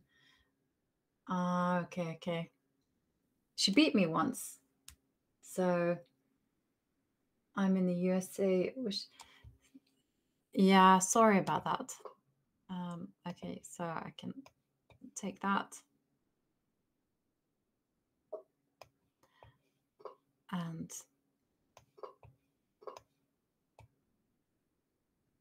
If Rex got his checkbook out, and could you see yourself a true American? Well, you know, I'm a Brit, and I am through and through. But one of the things I find really exciting about Rex Sinkfield's approach is that if he were to, so he's brought over Levon Aronian, but if they have a strategy in place for how Levon can help the younger generation improve, and I know that the younger generation is incredibly strong, but if he can help them take them to the next level, then you kind of have this kind of like symbiotic effect where American just gets better and better and better. So if I were part of that, I think I would probably say yes, you know, yeah, I would transfer, but only on the proviso that I could help the talent, help establish a framework. But if I'm just there, just kind of because I'm the top player and I'm just going to play Olympiads or whatever, then no. But I mean, if there's a plan in place, it's exciting. Hello to the Shayedi. Okay. Okay. Melif Fluis Duo. Thank you, Pontius Pirate. I could never convert from. Yeah. I mean, that's the thing, you know. I think you change federation for your own personal reasons. Okay, so last game, you guys can challenge me, and yeah, this is the last game of the day, and I'm playing Shrey 09 and Shrey 1000. But my experience is that people who are 1000 are not really 1000; they're much stronger. Yeah, so I mean, everyone will have their reasons, and I know plenty of my friends have changed federation. Maybe they moved to a new country, or maybe things haven't worked out with their previous federations, which is a big pity. But it is what it is, and I personally, it would have to be the right motivation. Would be about helping the youth, because I'm passionate about that, and especially the girls. If I could help the girls, and if I could just, you know, I don't want to get them to my level. I want them to go much stronger than me. I want them to be grandmasters, and I want them to be challenging for the world's best. And if I could be like part of establishing a structure of something like this, then that would be so exciting.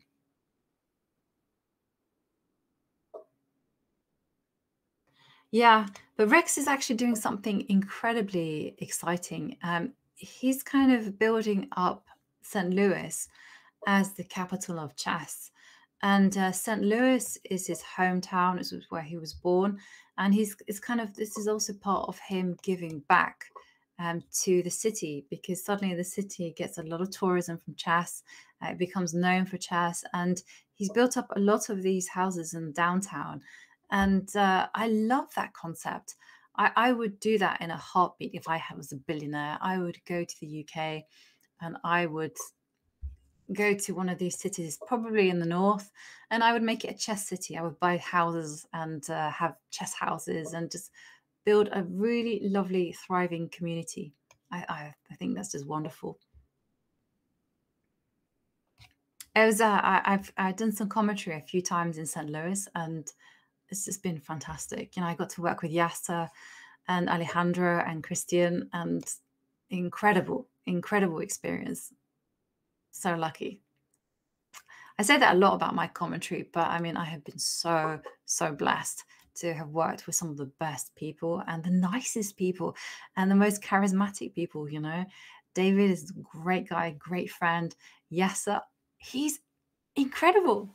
He's like one of the funniest people I know, and incredibly also dangerous at blitz. You know, we would play blitz all afternoon, and he would beat me, he'd beat Alejandro, he'd beat Christian. We would all have turns, and he would just keep going. Would I ever live in a chess house? Yes, I absolutely would. I would definitely live in a chess house. It's exciting. And to be in the company of other chess players, other creatives, I mean, when can I start living in this chess house? I mean, there's rumors in China that they have a chess house where the strongest players all live together, they study together. Now, this is kind of maybe urban legend, but I think it's a great idea. I mean, you improve by working as a group, training as a group, and playing chess in tournaments as a group. It's kind of, we have this kind of idea in the UK that you have to be a lone wolf. You don't have to be a lone wolf. No other country is a lone wolf. You're all training with your friends. In Norway, the Norwegians are really dangerous because they go and study chess at their clubs, and they all have like these big debates. You know, when I published my book for the first time, there were quite a few Caracan players up in northern Norway, and they had huge debates as to whether this line was good, whether it was fine. They would analyze it together, and they would come with different engines. And I think that this is what makes chess a lot of fun. Okay, I don't want you to close the position down, so I'm going to open it up. Yeah, okay. Perigil says, that's how Chinese Go students have been studying for decades. Yeah, it is. It's the magic formula. Find yourself some friends and then just get working. Someone that you have good chemistry, and you'll have so much fun. And before you know it, you would have been able to study chess for hours and hours, and it hasn't felt like a chore at all whatsoever. Bishop e2 was better than queen e2.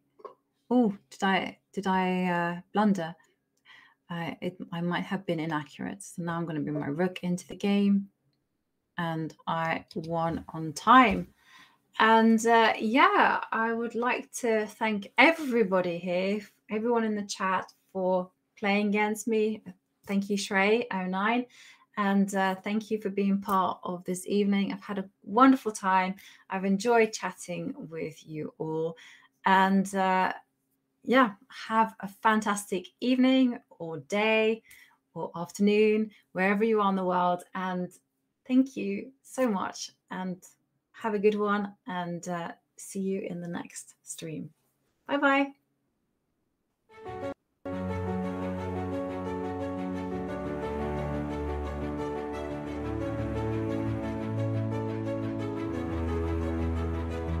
Hello everybody, I'm International Master Sofrika Goramishvili, Agnieszka, Elisabeth Pitts, Levan Aronian, Jovanka Houska, Maxime Vachelagrave.